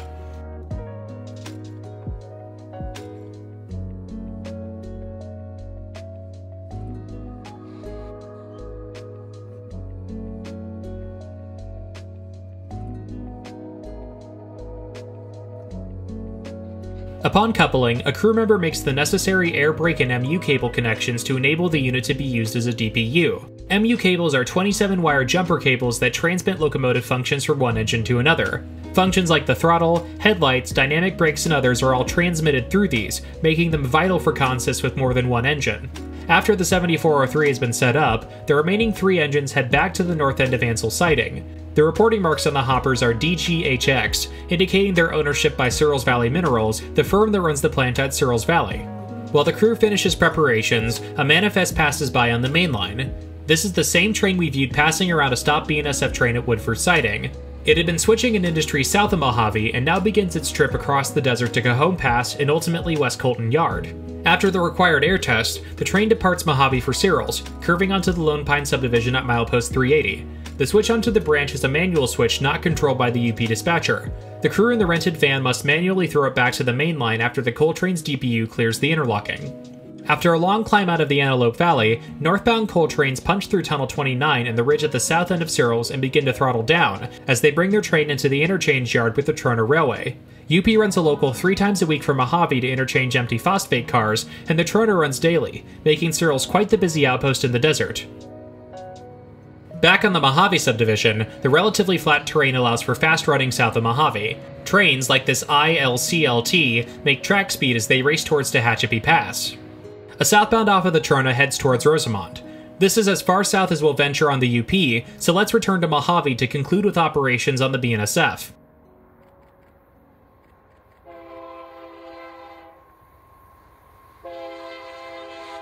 Prior to the late 1980s, Santa Fe crews coming off the line to Barstow would have stopped at the Mojave Depot to pick up train orders for their run over the pass. The depot was originally a 2-story structure, with a Harvey House Hotel on the top floor and a yardmaster and signal operator working on the bottom. The Harvey House was the first to close in 1932, and the depot followed it into history with the demise of passenger service and installation of CTC. The depot was razed in 1992, leaving Tehachapi as the only depot left standing along the subdivision. The south end of Mojave Yard is used as a lead track for UP local crews drilling the yard. With the sidings at Ansel and South Mojave being used as extra storage for flat switching, BNSF trains entering the Mojave subdivision must wait for both UP mainline traffic and local crews before making a run at the pass. The second unit on this local is an SD59MX, one of 28 rebuilt SD60M units that was delivered in 2012 to Union Pacific. EMD classified these units as SD32 Ecos, denoting the unit's Tier 2 compliant emission systems, and UP primarily assigned them to work locals in the Roseville area, though the class makes occasional forays to Mojave for local work. The junction with the Santa Fe was originally a mile north of here, but the building of the overpass for California Highway 14 caused the tracks to be moved south to avoid an at-grade crossing. With the completion of this overpass and 3 overpasses on Highway 58 and the pass itself, there exists no at-grade crossings of major highways on Tehachapi, which significantly reduces the likelihood of train-on-car collisions. Another southbound heads under the Highway 14 overpass. The second unit is a rebuilt Dash 840 BW, the freight version of the Dash 832 BWH we saw trailing on the Coast Starlight at Rowan. Once common power on Santa Fe's 991 and 199 trains between Richmond and Chicago, the 500 series units remaining on BNSF's roster have been relegated to yard and local service. From the overpass, northbound BNSF trains can be seen snaking their way through the S-curve at South Mojave to join onto the UP main. From here, trains are visible in the distance receiving their set of helpers from Sanborn, and the astute railfan can use this knowledge to plan out a chase for the train over the pass. Southbounds exiting Mojave leave town in the shadow of the Alta Wind Energy Farm, currently the 3rd largest onshore wind farm in the world. This was the original SP line that stretched across the Mojave to Waterman Junction, later renamed to Barstow, and Needles. While SP trains never regularly traveled over the Santa Fe line to Barstow before the UP merger, SP on multiple occasions had opportunities to travel east of Mojave. In the early 1960s, SP considered several avenues for relieving congestion in the Los Angeles area, including trackage rights on the Santa Fe to Jim Gray, with a new line built between there and the Cajon Pass line at Oro Grande. Santa Fe chose to not pursue this line, and SP instead built the Palmdale cutoff to West Colton. But during the 1980s, it appeared as if Southern Pacific trains would once again use the Mojave subdivision east of Mojave to Barstow, when the Santa Fe offered to merge with it, shocking the railroad industry. Concerns from the Interstate Commerce Commission over the potential monopolization of trackage in the San Joaquin Valley in Texas prevented the merger from taking place. Southern Pacific was ultimately bought by investor Philip Anschultz, who then sold it in 1996 to Union Pacific.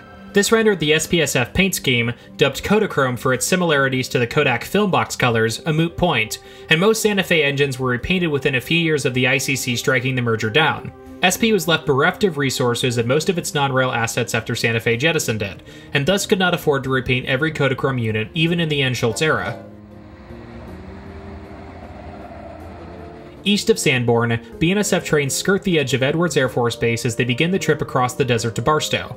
While the desert is on average less taxing on motive power than the mountains behind it, the terrain is not flat, and trains must work hard through the hogbacks here as they continue their eastbound journey. With the entire Mojave Desert in front of them, trains working through Sanborn to Bissell and Boron are able to stretch their legs. Indeed, being free of the mountains behind them means that the Mojave subdivision takes on a faster, aggressive nature that is sure to impress visiting railfans. And sure, the desert scenery has its charms, but there's nothing like the high horsepower action we've experienced all along Tehachapi Pass.